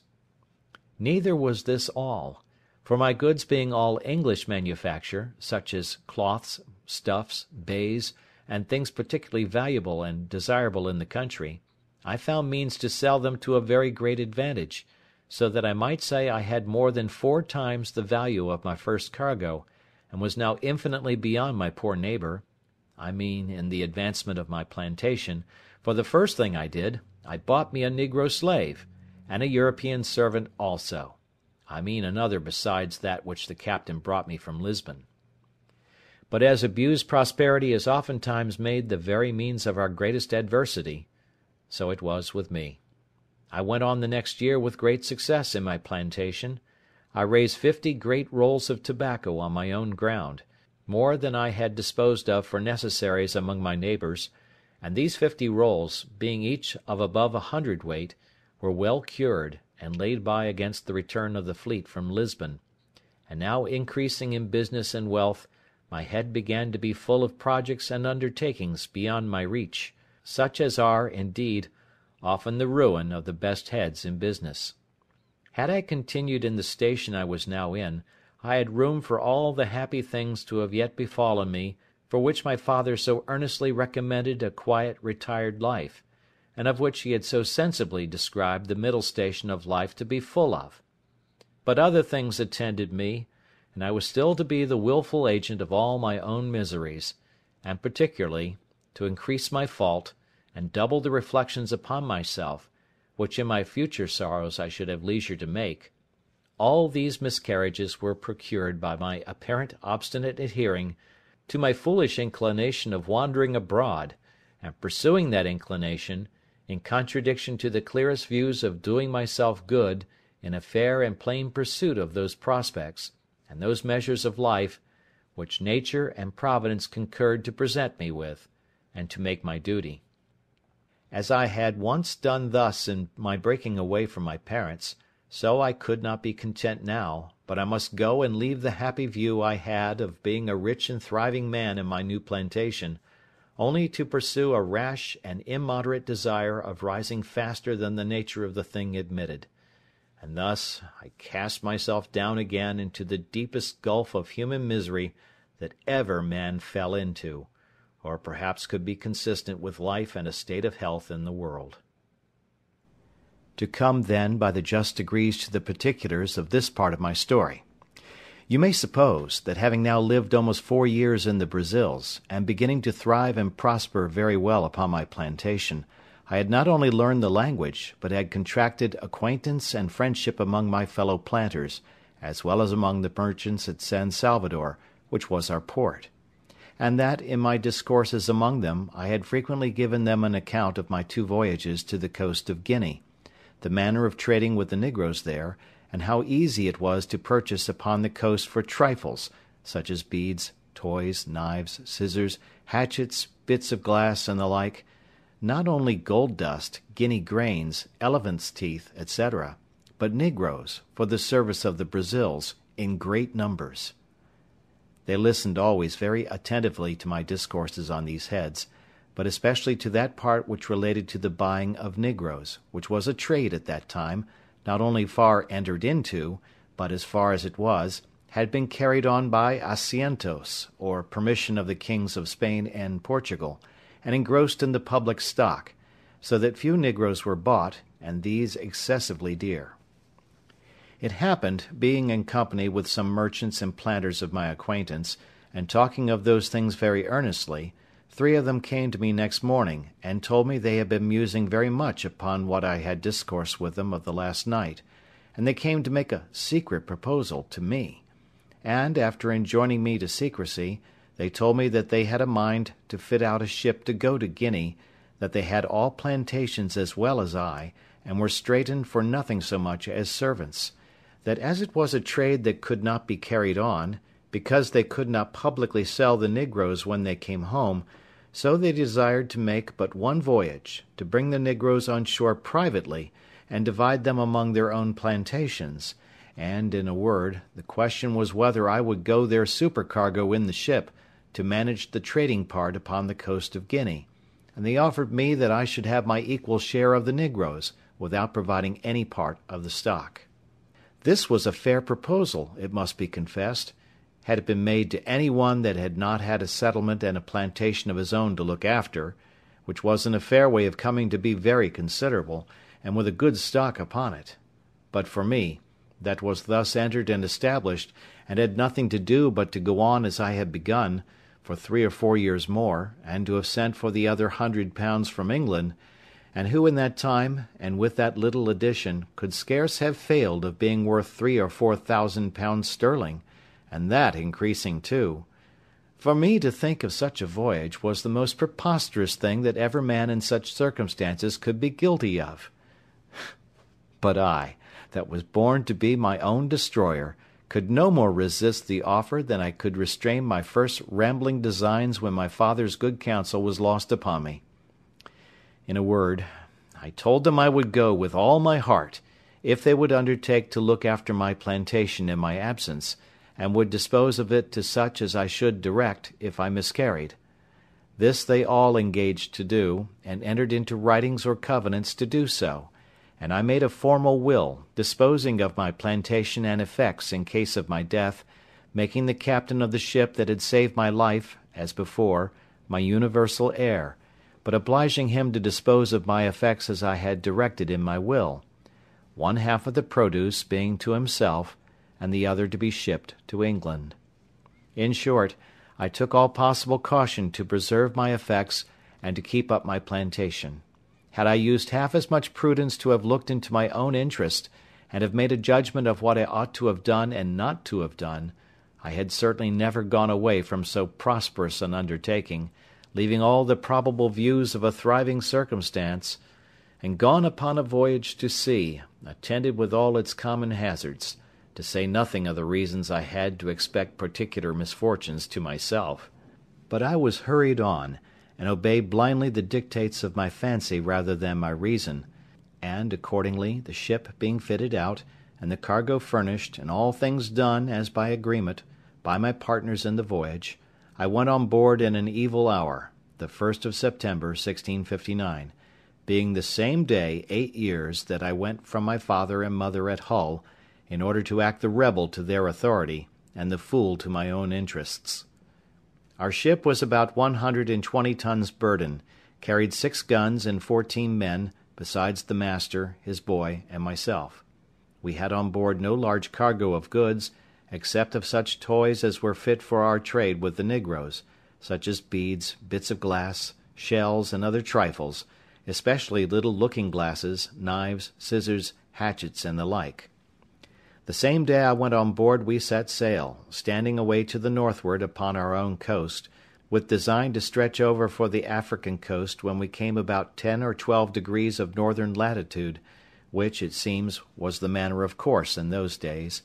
We had very good weather, only excessively hot, all the way upon our own coast, till we came to the height of Cape San Augustino, from whence, keeping further out at sea, we lost sight of land, and steered as if we were bound for the Isle Fernando de Noronha, holding our course northeast by north, and leaving those isles on the east. In this course we passed the line in about 12 days' time, and were, by our last observation, in 7 degrees 22 minutes northern latitude, when a violent tornado or hurricane took us quite out of our knowledge. It began from the southeast, came about to the northwest, and then settled in the northeast, from whence it blew in such a terrible manner that for 12 days together we could do nothing but drive, and scudding away before it, let it carry us whither fate and the fury of the winds directed. And during those 12 days, I need not say that I expected every day to be swallowed up, nor indeed did any in the ship expect to save their lives. In this distress we had, besides the terror of the storm, one of our men die of the calenture, and 1 man and the boy washed overboard. About the 12th day, the weather abating a little, the master made an observation as well as he could, and found that he was in about 11 degrees north latitude, but that he was 22 degrees of longitude difference west from Cape San Augustino, so that he found he was upon the coast of Guiana, or the north part of Brazil, beyond the river Amazon, toward that of the river Orinoco, commonly called the Great River, and began to consult with me what course he should take, for the ship was leaky and very much disabled, and he was going directly back to the coast of Brazil. I was positively against that, and looking over the charts of the sea-coast of America with him, we concluded there was no inhabited country for us to have recourse to till we came within the circle of the Caribbee Islands, and therefore resolved to stand away for Barbados, which, by keeping off at sea, to avoid the indraft of the Bay or Gulf of Mexico, we might easily perform, as we hoped, in about 15 days' sail, whereas we could not possibly make our voyage to the coast of Africa without some assistance both to our ship and to ourselves. With this design we changed our course, and steered away northwest by north, in order to reach some of our English islands, where I hoped for relief. But our voyage was otherwise determined, for being in the latitude of 12 degrees 18 minutes, a second storm came upon us, which carried us away with the same impetuosity westward, and drove us so out of the way of all human commerce that, had our lives been saved as to the sea, we were rather in danger of being devoured by savages than ever returning to our own country. In this distress, the wind still blowing very hard, one of our men early in the morning cried out, "Land!" and we had no sooner run out of the cabin to look out, in hopes of seeing whereabouts in the world we were, than the ship struck upon a sand, and in a moment her motion being so stopped, The sea broke over her in such a manner that we expected we should all have perished immediately, and we were immediately driven into our close quarters, to shelter us from the very foam and spray of the sea. It is not easy for anyone who has not been in the like condition to describe or conceive the consternation of men in such circumstances. We knew nothing where we were, or upon what land it was we were driven, whether an island or the main, whether inhabited or not inhabited. As the rage of the wind was still great, though rather less than at first, we could not so much as hope to have the ship hold many minutes without breaking into pieces, unless the winds, by a kind of miracle, should turn immediately about. In a word, we sat looking upon one another, and expecting death every moment, and every man accordingly preparing for another world, for there was little or nothing more for us to do in this. That which was our present comfort, and all the comfort we had, was that, contrary to our expectation, the ship did not break yet, and that the master said the wind began to abate. Now, though we thought that the wind did a little abate, yet the ship having thus struck upon the sand, and sticking too fast for us to expect her getting off, we were in a dreadful condition indeed, and had nothing to do but to think of saving our lives as well as we could. We had a boat at our stern just before the storm, but she was first staved by dashing against the ship's rudder, and in the next place she broke away, and either sunk or was driven off to sea, so there was no hope from her. We had another boat on board, but how to get her off into the sea was a doubtful thing. However, there was no time to debate, for we fancied that the ship would break in pieces every minute, and some told us she was actually broken already. In this distress the mate of our vessel laid hold of the boat, and with the help of the rest of the men got her slung over the ship's side, and getting all into her, let go, and committed ourselves, being 11 in number, to God's mercy and the wild sea, for though the storm was abated considerably, yet the sea ran dreadfully high upon the shore, and might be well called den Wildsee, as the Dutch call the sea in a storm. And now our case was very dismal indeed, for we all saw plainly that the sea went so high that the boat could not live, and that we should be inevitably drowned. As to making sail, we had none, nor if we had could we have done anything with it. So we worked at the oar towards the land, though with heavy hearts, like men going to execution, for we all knew that when the boat came near the shore, she would be dashed in 1,000 pieces by the breach of the sea. However, we committed our souls to God in the most earnest manner, and the wind driving us towards the shore, we hastened our destruction with our own hands, putting as well as we could towards land. What the shore was, whether rock or sand, whether steep or shoal, we knew not. The only hope that could rationally give us the least shadow of expectation was, if we might find some bay or gulf, or the mouth of some river, where by great chance we might have run our boat in, or got under the lee of the land, and perhaps made smooth water. But there was nothing like this appeared. But, as we made nearer and nearer the shore, the land looked more frightful than the sea. After we had rowed, or rather driven about 1.5 leagues, as we reckoned it, a raging wave, mountain-like, came rolling astern of us, and plainly bade us expect the coup de grace. It took us with such a fury that it overset the boat at once, and separating us as well from the boat as from one another, gave us no time to say, "O God!" for we were all swallowed up in a moment. Nothing can describe the confusion of thought which I felt when I sank into the water, for though I swam very well, yet I could not deliver myself from the wave so as to draw breath, till that wave having driven me, or rather carried me, a vast way on towards the shore, and having spent itself, went back, and left me upon the land almost dry, but half dead with the water I took in. I had so much presence of mind, as well as breath left, that seeing myself nearer the mainland than I expected, I got upon my feet, and endeavoured to make on towards the land as fast as I could, before another wave should return and take me up again. But I soon found it was impossible to avoid it, for I saw the sea come after me as high as a great hill, and as furious as an enemy, which I had no means or strength to contend with. My business was to hold my breath and raise myself upon the water if I could, and so, by swimming, to preserve my breathing, and pilot myself towards the shore if possible, my greatest concern now being that the sea, as it would carry me a great way towards the shore when it came on, might not carry me back again with it when it gave back towards the sea. The wave that came upon me again buried me at once 20 or 30 feet deep in its own body, and I could feel myself carried with a mighty force and swiftness towards the shore, a very great way,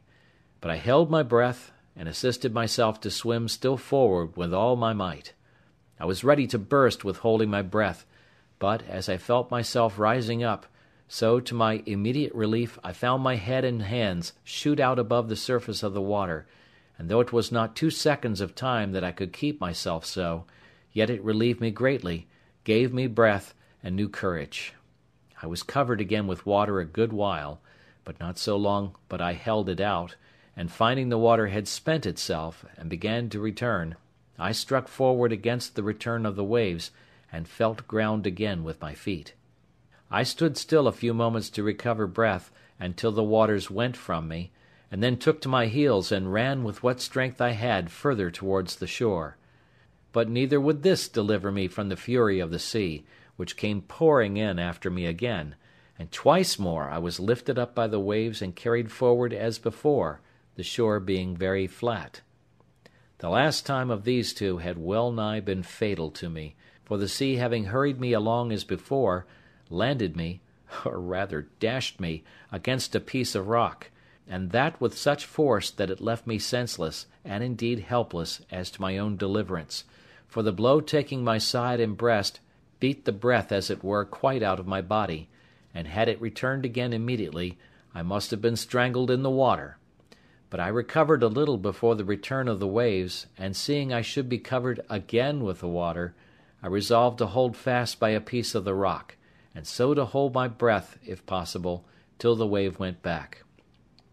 Now, as the waves were not so high as at first, being nearer land, I held my hold till the wave abated, and then fetched another run, which brought me so near the shore that the next wave, though it went over me, yet did not so swallow me up as to carry me away, and the next run I took, I got to the mainland, where to my great comfort I clambered up the cliffs of the shore and sat me down upon the grass, free from danger and quite out of the reach of the water. I was now landed and safe on shore, and began to look up and thank God that my life was saved, in a case wherein there was some minutes before scarce any room to hope. I believe it was impossible to express, to the life, what the ecstasies and transports of the soul are, when it is so saved, as I may say, out of the very grave, and I do not wonder now at the custom, when a malefactor, who has the halter around his neck, is tied up, and just going to be turned off, and has a reprieve brought to him. I say, I do not wonder that they bring a surgeon with it, to let him blood that very moment they tell him of it, that the surprise may not drive the animal spirits from the heart and overwhelm him. For sudden joys, like griefs, confound at first. I walked about on the shore lifting up my hands, and my whole being, as I may say, wrapped up in a contemplation of my deliverance, making 1,000 gestures and motions which I cannot describe, reflecting upon all my comrades that were drowned, and that there should not be one soul saved but myself, for, as for them, I never saw them afterwards, or any sign of them, except 3 of their hats, 1 cap, and 2 shoes that were not fellows. I cast my eye to the stranded vessel, when, the breach in the froth of the sea being so big I could hardly see it, it lay so far off, and considered, Lord, how was it possible I could get on shore?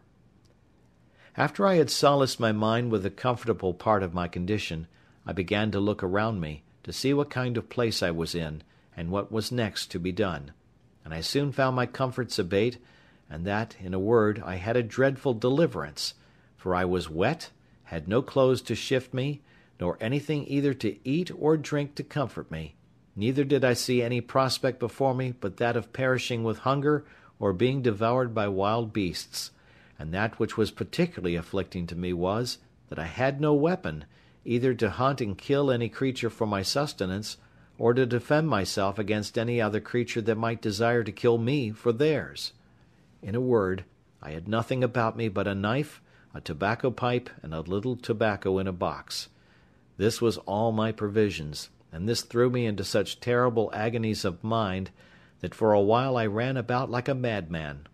Night coming upon me, I began with a heavy heart to consider what would be my lot if there were any ravenous beasts in that country, as at night they always come abroad for their prey. All the remedy that offered to my thoughts at that time was to get up into a thick bushy tree like a fir, but thorny, which grew near me, and where I resolved to sit all night, and consider the next day what death I should die, for as yet I saw no prospect of life. I walked about a furlong from the shore, to see if I could find any fresh water to drink, which I did, to my great joy, and having drank, and put a little tobacco into my mouth to prevent hunger, I went to the tree, and getting up into it, endeavoured to place myself so that if I should sleep, I might not fall. And having cut me a short stick, like a truncheon, for my defence, I took up my lodging, and having been excessively fatigued, I fell fast asleep, and slept as comfortably as, I believe, few could have done in my condition, and found myself more refreshed with it than, I think, I ever was on such an occasion. End of chapter 3. The Life and Adventures of Robinson Crusoe, by Daniel Defoe. Chapter 4. First Weeks on the Island. When I waked it was broad day, the weather clear, and the storm abated, so that the sea did not rage and swell as before. But that which surprised me most was, that the ship was lifted off in the night from the sand where she lay by the swelling of the tide, and was driven up almost as far as the rock which I at first mentioned, where I had been so bruised by the wave dashing me against it. This being within about a mile from the shore where I was, and the ship seeming to stand upright still, I wished myself on board, that at least I might save some necessary things for my use. When I came down from my apartment in the tree, I looked about me again, and the first thing I found was the boat, which lay, as the wind and the sea had tossed her up, upon the land, about 2 miles on my right hand.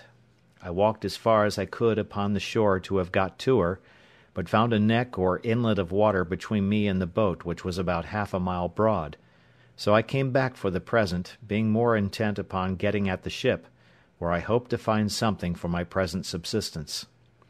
A little after noon I found the sea very calm, and the tide ebbed so far out that I could come within 1/4 of a mile of the ship.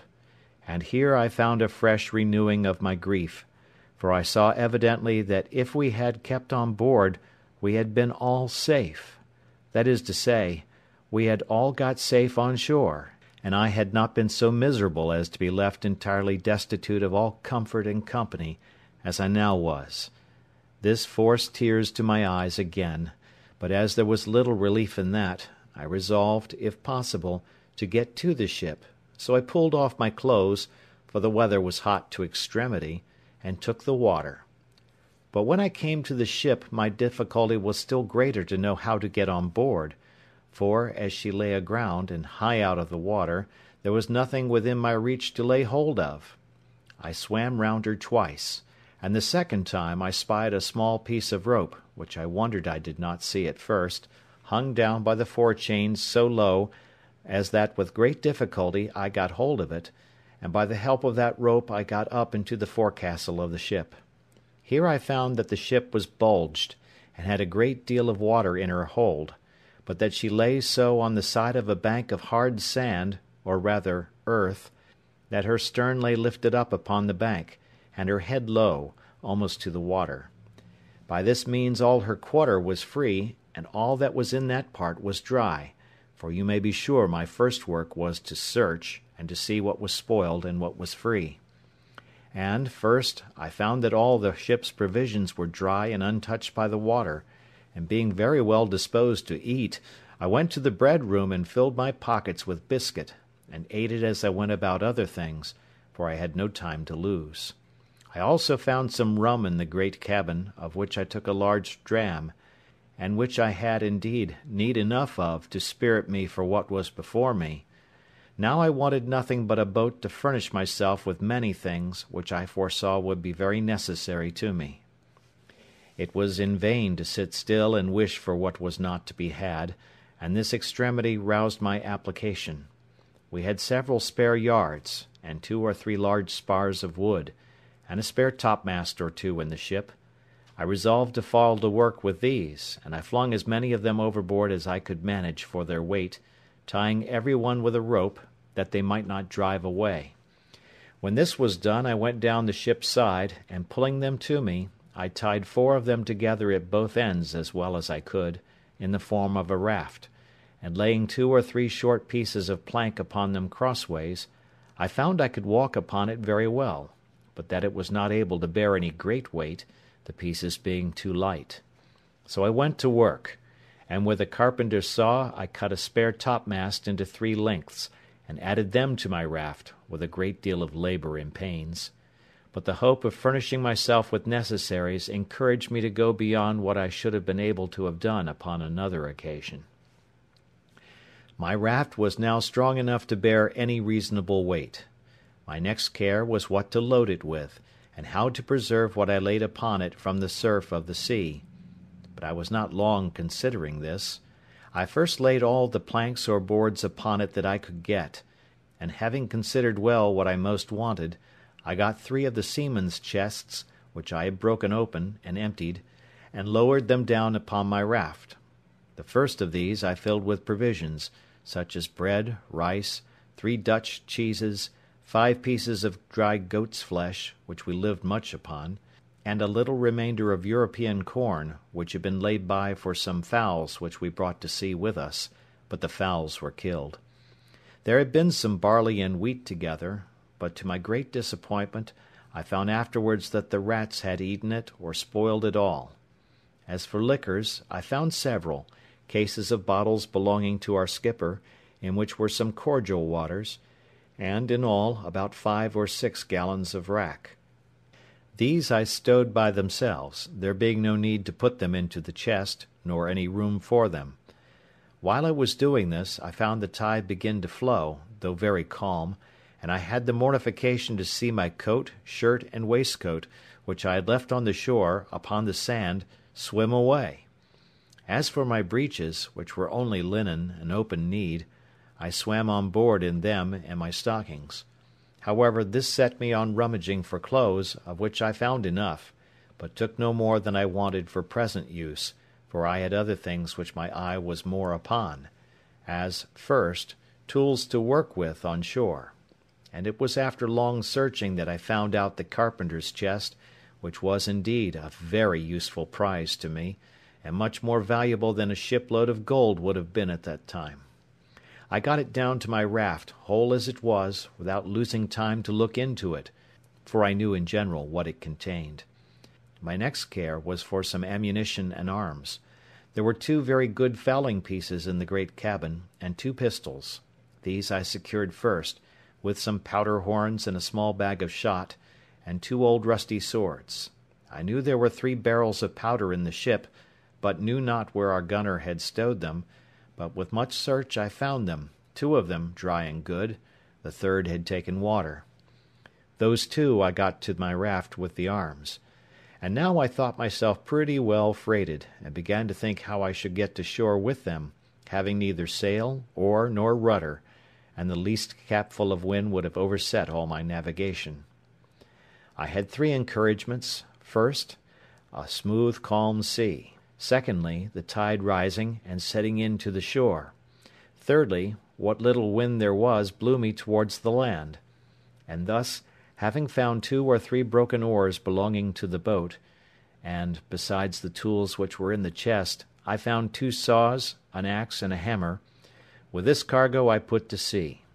For a mile or thereabouts my raft went very well, only that I found it drive a little distant from the place where I had landed before, by which I perceived that there was some indraft of the water, and consequently I hoped to find some creek or river there, which I might make use of as a port to get to land with my cargo. As I imagined, so it was. There appeared before me a little opening of the land, and I found a strong current of the tide set into it, so I guided my raft as well as I could to keep in the middle of the stream.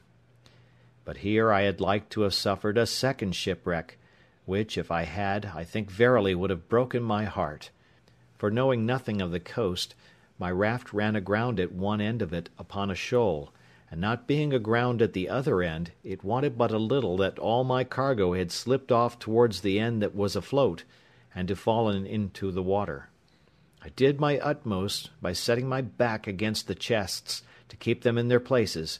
but could not thrust off the raft with all my strength, neither durst I stir from the posture I was in, but holding up the chests with all my might, I stood in that manner near half an hour, in which time the rising of the water brought me a little more upon a level, and a little after, the water still rising, my raft floated again, and I thrust her off with the oar I had into the channel, and then driving up higher, I at length found myself in the mouth of a little river, with land on both sides and a strong current of tide running up. I looked on both sides for a proper place to get to shore, for I was not willing to be driven too high up the river, hoping in time to see some ships at sea, and therefore resolved to place myself as near the coast as I could. At length I spied a little cove on the right shore of the creek, to which with great pain and difficulty I guided my raft, and at last got so near that, reaching ground with my oar, I could thrust her directly in. But here I had like to have dipped all my cargo into the sea again, for that shore lying pretty steep, that is to say, sloping, there was no place to land but where one end of my float, if it ran on shore, would lie so high, and the other sink lower, as before, that it would endanger my cargo again. All that I could do was to wait till the tide was at the highest, keeping the raft with my oar like an anchor, to hold the side of it fast to the shore near a flat piece of ground, which I expected the water would flow over, and so it did. As soon as I found water enough, for my raft drew about a foot of water, I thrust her upon that flat piece of ground, and there fastened or moored her, by sticking my two broken oars into the ground, one on one side near one end, and one on the other side near the other end, and thus I lay till the water ebbed away, and left my raft and all my cargo safe on shore. My next work was to view the country, and seek a proper place for my habitation, and where to stow my goods to secure them from whatever might happen. Where I was, I yet knew not, whether on the continent or on an island, whether inhabited or not inhabited, whether in danger of wild beasts or not. There was a hill not above a mile from me, which rose up very steep and high, and which seemed to overtop some other hills, which lay as in a ridge from it northward. I took out one of the fowling pieces, and one of the pistols, and a horn of powder, and thus armed I travelled for discovery up to the top of that hill, where, after I had with great labour and difficulty got to the top, I saw my fate, to my great affliction, that I was in an island environed every way with the sea, no land to be seen except some rocks, which lay a great way off, and two small islands less than this, which lay about 3 leagues to the west. I found also that the island I was in was barren, and as I saw good reason to believe, uninhabited except by wild beasts, of whom, however, I saw none. Yet I saw abundance of fowls, but knew not their kinds, neither when I killed them could I tell what was fit for food, and what not. At my coming back, I shot at a great bird which I saw sitting upon a tree on the side of a great wood. I believe it was the first gun that had been fired there since the creation of the world. I had no sooner fired, than from all parts of the wood there arose an innumerable number of fowls, of many sorts, making a confused screaming and crying, and every one according to his usual note, but not one of them of any kind that I knew. As for the creature I killed, I took it to be a kind of hawk, its colour and beak resembling it, but it had no talons or claws more than common. Its flesh was carrion, and fit for nothing. Contented with this discovery, I came back to my raft and fell to work to bring my cargo on shore, which took me up the rest of that day. What to do with myself at night, I knew not, nor indeed where to rest, for I was afraid to lie down on the ground, not knowing but some wild beast might devour me, though, as I afterwards found, there was really no need for those fears. However, as well as I could, I barricaded myself round with the chest and boards that I had brought on shore, and made a kind of hut for that night's lodging. As for food, I yet saw not which way to supply myself, except that I had seen 2 or 3 creatures like hares run out of the wood where I shot the fowl. I now began to consider that I might yet get a great many things out of the ship which would be useful to me, and particularly some of the rigging and sails, and such other things as might come to land,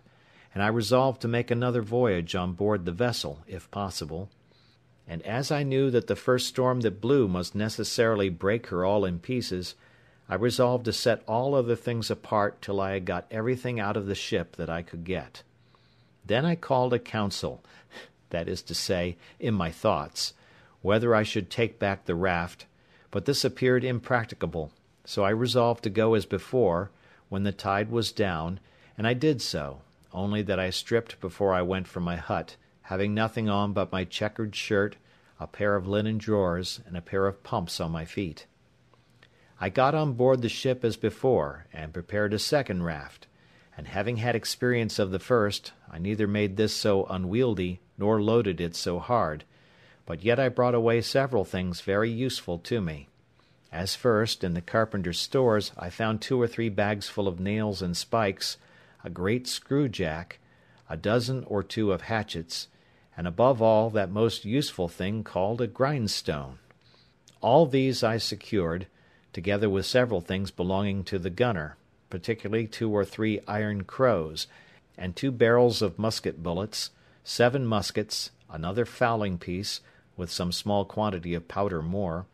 a large bagful of small shot, and a great roll of sheet lead, but this last was so heavy, I could not hoist it up to get it over the ship's side. Besides these things, I took all the men's clothes that I could find, and a spare foretopsail, a hammock, and some bedding, and with this I loaded my second raft, and brought them all safe on shore, to my very great comfort. I was under no apprehension, during my absence from the land, that at least my provisions might be devoured on shore, but when I came back I found no sign of any visitor, only there sat a creature like a wild cat upon one of the chests, which, when I came towards it, ran away a little distance, and then stood still. She sat very composed and unconcerned, and looked full in my face, as if she had a mind to be acquainted with me. I presented my gun at her, but as she did not understand it, she was perfectly unconcerned at it, nor did she offer to stir away, upon which I tossed her a bit of biscuit, though, by the way, I was not very free of it, for my store was not great. However, I spared her a bit, I say, and she went to it, smelled at it, and ate it, and looked as if pleased for more. But I thanked her, and could spare no more, so she marched off. Having got my second cargo on shore, though I was fain to open the barrels of powder and bring them by parcels, for they were too heavy, being large casks, I went to work to make me a little tent with a sail, and some poles which I cut for that purpose, and into this tent I brought everything that I knew would spoil either with rain or sun, and I piled all the empty chests and casks up in a circle around the tent, to fortify it from any sudden attempt, either from man or beast. When I had done this, I blocked up the door of the tent with some boards within, and an empty chest set up on end without, and spreading one of the beds upon the ground, laying my 2 pistols just at my head, and my gun at length by me, I went to bed for the first time, and slept very quietly all night, for I was very weary and heavy. For the night before I had slept little, and had laboured very hard all day to fetch all these things from the ship, and to get them on shore. I had the biggest magazine of all kinds now that ever was laid up, I believe, for one man. But I was not satisfied still, for while the ship sat upright in that posture, I thought I ought to get everything out of her that I could. So every day at low water I went on board, and brought away something or other, but particularly the third time I went, I brought away as much of the rigging as I could, as also all the small ropes and rope twine I could get, with a piece of spare canvas, which was to mend the sails upon occasion, and the barrel of wet gunpowder. In a word, I brought away all the sails, first and last, only that I was fain to cut them in pieces, and bring as much at a time as I could, for they were no more useful to be sails, but as mere canvas only. But that which comforted me more still was, that last of all, after I had made 5 or 6 such voyages as these, and thought I had nothing more to expect from the ship that was worth my meddling with, I say, after all this, I found a great hogshead of bread, 3 large runlets of rum, or spirits, a box of sugar, and a barrel of fine flour. This was surprising to me, because I had given over expecting any more provisions, except what was spoiled by the water. I soon emptied the hogshead of the bread, and wrapped it up, parcel by parcel, in pieces of the sails, which I cut out, and in a word, I got all this safe on shore also. The next day I made another voyage, and now, having plundered the ship of what was portable and fit to hand out, I began with the cables. Cutting the great cable into pieces, such as I could move, I got 2 cables and a hawser on shore, with all the ironwork I could get, and having cut down the spritsail yard and the mizzen yard, and everything I could, to make a large raft, I loaded it with all these heavy goods, and came away. But my good luck began now to leave me, for this raft was so unwieldy and so overladen that, after I had entered the little cove where I had landed the rest of my goods, not being able to guide it so handily as I did the other, it overset and threw me and all my cargo into the water. As for myself, it was no great harm, for I was near the shore, but as to my cargo, it was a great part of it lost, especially the iron, which I expected would have been of great use to me. However, when the tide was out, I got most of the pieces of the cable ashore, and some of the iron, though with infinite labour, for I was fain to dip for it into the water, a work which fatigued me very much. After this I went every day on board, and brought away what I could get. I had been now 13 days on shore, and had been 11 times on board the ship, in which time I had brought away all that one pair of hands could well be supposed capable to bring, though I believe verily, had the calm weather held, I should have brought away the whole ship, piece by piece. But preparing the 12th time to go on board, I found the wind began to rise. However, at low water I went on board, and though I thought I had rummaged the cabin so effectually that nothing more could be found, yet I discovered a locker with drawers in it, in one of which I found 2 or 3 razors, and 1 pair of large scissors, with some 10 or a dozen of good knives and forks. In another I found about 36 pounds value in money, some European coin, some Brazil, some pieces of 8, some gold, and some silver. I smiled to myself at the sight of this money. "O drug," said I, aloud, "what art thou good for? Thou art not worth to me, no, not the taking off the ground. One of those knives is worth all this heap. I have no manner of use for thee. E'en remain where thou art, and go to the bottom as a creature whose life is not worth saving." However, upon second thoughts, I took it away, and wrapping all this in a piece of canvas, I began to think of making another raft, but while I was preparing this, I found the sky overcast, and the wind began to rise, and in a quarter of an hour it blew a fresh gale from the shore. It presently occurred to me that it was in vain to pretend to make a raft with the wind off shore, and that it was my business to be gone before the tide of flood began, otherwise I might not be able to reach the shore at all.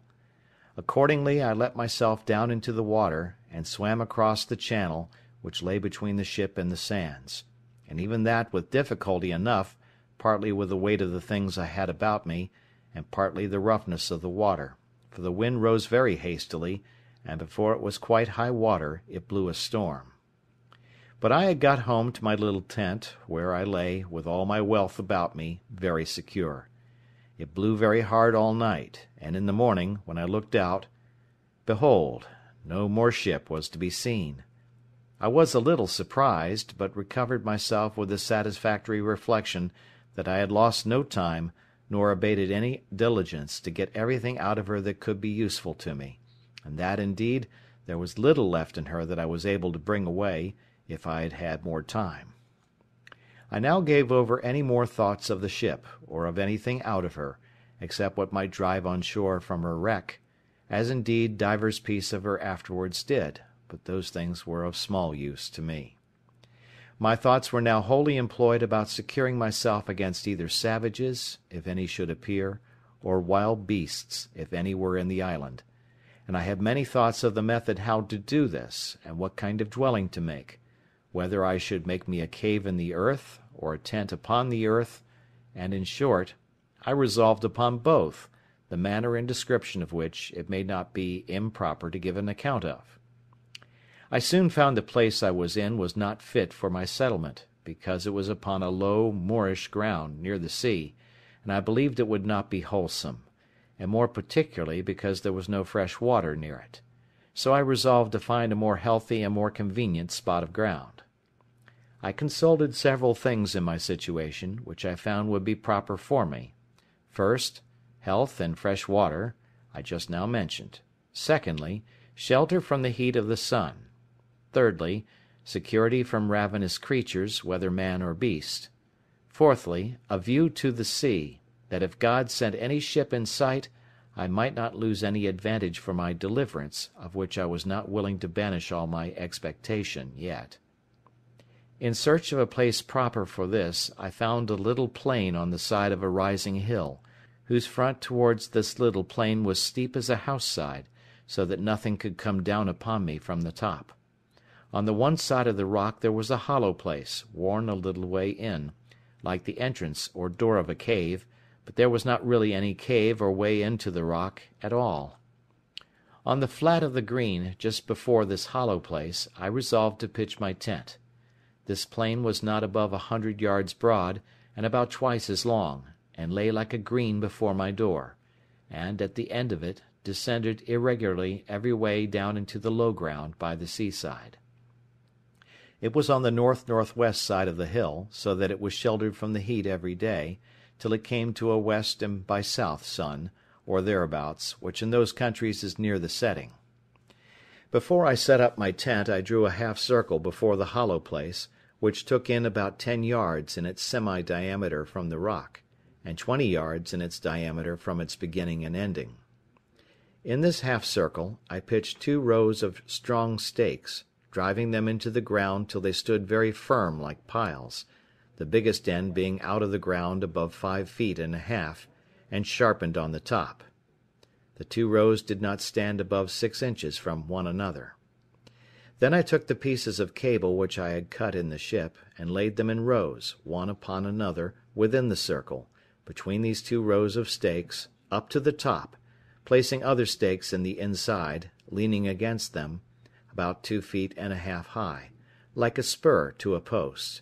and this fence was so strong that neither man nor beast could get into it or over it. This cost me a great deal of time and labour, especially to cut the piles in the woods, bring them to the place, and drive them into the earth. The entrance into this place I made to be, not by a door, but by a short ladder to go over the top, which ladder, when I was in, I lifted over after me, and so I was completely fenced in and fortified, as I thought, from all the world, and consequently slept secure in the night, which otherwise I could not have done, though, as it appeared afterwards, there was no need of all this caution from the enemies that I apprehended danger from. Into this fence or fortress, with infinite labour, I carried all my riches, all my provisions, ammunition, and stores, of which you have the account above, and I made a large tent, which, to preserve me from the rains that in one part of the year are very violent there, I made double, one smaller tent within, and one larger tent above it, and covered the uppermost with a large tarpaulin, which I had saved among the sails. And now I lay no more for a while in the bed which I had brought on shore, but in a hammock, which was indeed a very good one, and belonged to the mate of the ship.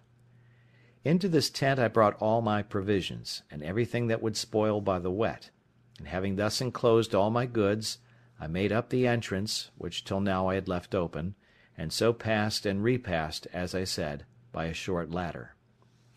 When I had done this, I began to work my way into the rock, and bringing all the earth and stones that I dug down out through my tent,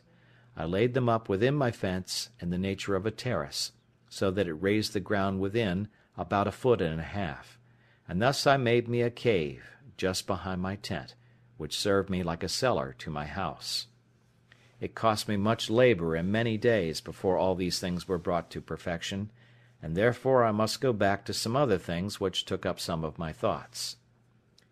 At the same time it happened, after I had laid my scheme for the setting up of my tent, and making the cave, that a storm of rain falling from the thick, dark cloud, a sudden flash of lightning happened,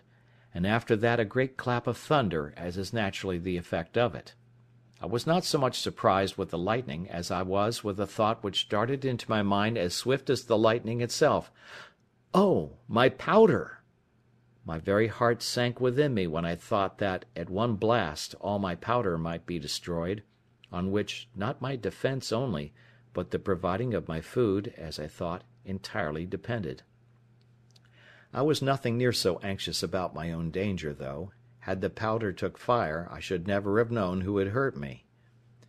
Such impression did this make upon me, that after the storm was over, I laid aside all my works, my building and fortifying, and applied myself to make bags and boxes, to separate the powder, and to keep it a little and a little in a parcel, in the hope that, whatever might come, it might not all take fire at once, and to keep it so apart that it should not be possible to make one part fire another. I finished this work in about a fortnight, and I think my powder, which in all was about 240 pounds weight, was divided in not less than 100 parcels. As to the barrel that had been wet, I did not apprehend any danger from that, so I placed it in my new cave, which, in my fancy, I called my kitchen, and the rest I hid up and down in holes among the rocks, so that no wet might come to it, marking very carefully where I laid it. In the interval of time while this was doing, I went out once at least every day with my gun, as well to divert myself as to see if I could kill anything fit for food, and as near as I could to acquaint myself with what the island produced. The first time I went out, I presently discovered that there were goats in the island, which was a great satisfaction to me. But then it was attended with this misfortune to me, that is, that they were so shy, so subtle, and so swift of foot, that it was even the most difficult thing in the world to come at them. But I was not discouraged at this, not doubting but I might now and then shoot one, as it soon happened, for after I had found their haunts a little, I laid wait in this manner for them. I observed if they saw me in the valleys, though they were upon the rocks, they would run away, as in a terrible fright. But if they were feeding in the valleys and I was upon the rocks, they took no notice of me, from whence I concluded that, by the position of their optics, their sight was so directed downward that they did not readily see objects that were above them. So afterwards I took this method. I always climbed the rocks first, to get above them, and then had frequently a fair mark. The first shot I made among these creatures I killed a she-goat, which had a little kid by her, which she gave suck to, which grieved me heartily, for when the old one fell, the kid stood stock still by her, till I came and took her up, and not only so, but when I carried the old one with me, upon my shoulders, the kid followed me quite to my enclosure, upon which I laid down the dam, and took the kid in my arms, and carried it over my pail, in hopes to have bred it up tame, but it would not eat, so I was forced to kill it, and eat it myself. These two supplied me with flesh a great while, for I ate sparingly, and saved my provisions, my bread especially, as much as possibly I could. Having now fixed my habitation, I found it absolutely necessary to provide a place to make a fire in, and fuel to burn, and what I did for that, and also how I enlarged my cave, and what conveniences I made, I shall give a full account of in its place. But I must now give some little account of myself, and of my thoughts about living, which, it may well be supposed, were not a few.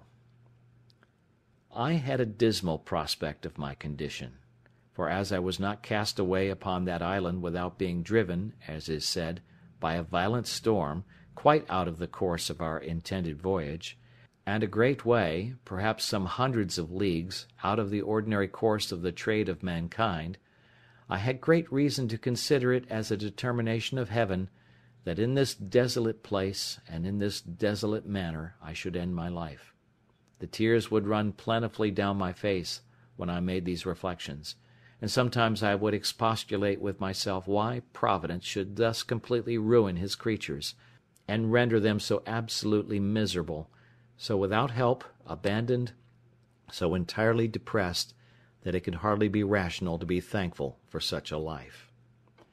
But something always returned swift upon me to check these thoughts, and to reprove me, and particularly one day, walking with my gun in my hand by the seaside, I was very pensive upon the subject of my present condition, when reason, as it were, expostulated with me the other way, thus: "Well, you are in a desolate condition, it is true, but pray remember, where are the rest of you? Did not you come, 11 of you, in the boat? Where are the 10? Why were they not saved, and you lost? Why were you singled out? Is it better to be here or there?" And then I pointed to the sea. All evils are to be considered with the good that is in them, and with what worse attends them. Then it occurred to me again, how well I was furnished for my subsistence, and what would well have been my case if it had not happened, which was 100,000 to 1, that the ship floated from the place where she first struck, and was driven so near the shore that I had time to get all these things out of her. What would have been my case, if I had been forced to have lived in the condition in which I at first came on shore, without necessaries of life, or necessaries to supply and procure them? "Particularly," said I, aloud, though to myself, "what should I have done without a gun, without ammunition, without any tools to make anything, or to work with, without clothes, bedding, a tent, or any manner of covering?" And that now I had all these to sufficient quantity, and was in a fair way to provide myself in such a manner as to live without my gun, when my ammunition was spent, so that I had a tolerable view of subsisting, without any want, as long as I lived, for I considered from the beginning how I would provide for the accidents that might happen, and for the time that was to come, even not only after my ammunition should be spent, but even after my health and strength should decay. I confess I had not entertained any notion of my ammunition being destroyed at one blast. I mean my powder being blown up by lightning, and this made the thoughts of it so surprising to me when it lightened and thundered, as I observed just now. And now being about to enter into a melancholy relation of a scene of silent life, such, perhaps, as was never heard of in the world before, I shall take it from its beginning, and continue it in its order. It was by my account the 30th of September, when, in the manner as above said, I first set foot upon this horrid island, when the sun, being to us in its autumnal equinox, was almost over my head, for I reckon myself, by observation, to be in the latitude of 9 degrees 22 minutes north of the line. After I had been there about 10 or 12 days, it came into my thoughts that I should lose my reckoning of time for want of books, and pen and ink, and should even forget the Sabbath days. But to prevent this, I cut with my knife upon a large post, in capital letters, and making it into a great cross, I set it up on the shore where I first landed. I came on shore here on the 30th September, 1659. Upon the sides of this square post I cut every day a notch with my knife, and every 7th notch was as long again as the rest, and every first day of the month as long again as that long one, and thus I kept my calendar, or weekly, monthly, and yearly reckoning of time. In the next place, we are to observe that among the many things which I brought out of the ship, in the several voyages which, as above mentioned, I made to it, I got several things of less value, but not at all less useful to me, which I omitted setting down before, as in particular, pens, ink, and paper, several parcels in the captain's, mate's, gunner's, and carpenter's keeping, 3 or 4 compasses, some mathematical instruments, dials, perspectives, charts, and books of navigation, all which I huddled together, whether I might want them or no. Also I found 3 very good Bibles, which came to me in my cargo from England, and which I had packed up among my things. Some Portuguese books also, and among them 2 or 3 Popish prayer books, and several other books, all of which I carefully secured. And I must not forget that we had in the ship a dog and 2 cats, of whose eminent history I may have occasion to say something in its place, for I carried both the cats with me, and as for the dog, he jumped out of the ship of himself, and swam on shore to me the day after I went on shore with my first cargo, and was a trusty servant to me many years. I wanted nothing that he could fetch me, nor any company that he could make up to me. I only wanted to have him talk to me, but that would not do. As I observed before, I found pens, ink, and paper, and I husbanded them to the utmost, and I shall show that while my ink lasted, I kept things very exact, but after that was gone I could not, for I could not make any ink by any means that I could devise. And this put me in mind that I wanted many things notwithstanding all that I had amassed together, and of these ink was one, as also a spade, pickaxe, and shovel, to dig or remove the earth, needles, pins, and thread. As for linen, I soon learned to want that without much difficulty. This want of tools made every work I did go on heavily, and it was near a whole year before I had entirely finished my little pail, or surrounded my habitation. The piles, or stakes, which were as heavy as I could well lift, were a long time in cutting and preparing in the woods, and more by far in bringing home, so that I spent sometimes 2 days in cutting and bringing home one of those posts, and a 3rd day in driving it into the ground. For which purpose I got a heavy piece of wood at first, but at last bethought myself of one of the iron crows, which, however, though I found it, made driving those posts or piles very laborious and tedious work. But what need I have been concerned at the tediousness of anything I had to do, seeing I had time enough to do it in? Nor had I any other employment, if that had been over, at least that I could foresee, except the ranging the island to seek for food, which I did, more or less, every day. I now began to consider seriously my condition, and the circumstances I was reduced to, and I drew up the state of my affairs in writing, not so much as to leave them to any that were to come after me, for I was likely to have but few heirs, as to deliver my thoughts from daily poring over them, and afflicting my mind. And as my reason began now to master my despondency, I began to comfort myself as well as I could, and to set the good against the evil, that I might have something to distinguish my case from worse. And I stated very impartially, like debtor and creditor, the comforts I enjoyed against the miseries I suffered, thus: on the evil side, I am cast upon a horrid, desolate island, void of all hope of recovery. On the good side, but I am alive, and not drowned, as all my ship's company were. On evil, I am singled out and separated, as it were, from all the world, to be miserable. But I am singled out, too, from all the ship's crew, to be spared from death, and he that miraculously saved me from death can deliver me from this condition. I am divided from mankind, a solitaire, one banished from human society. But I am not starved, or perishing on a barren place, affording no sustenance. I have no clothes to cover me. But I am in a hot climate, where, if I had clothes, I could hardly wear them. I am without any defence, or means to resist any violence of man or beast.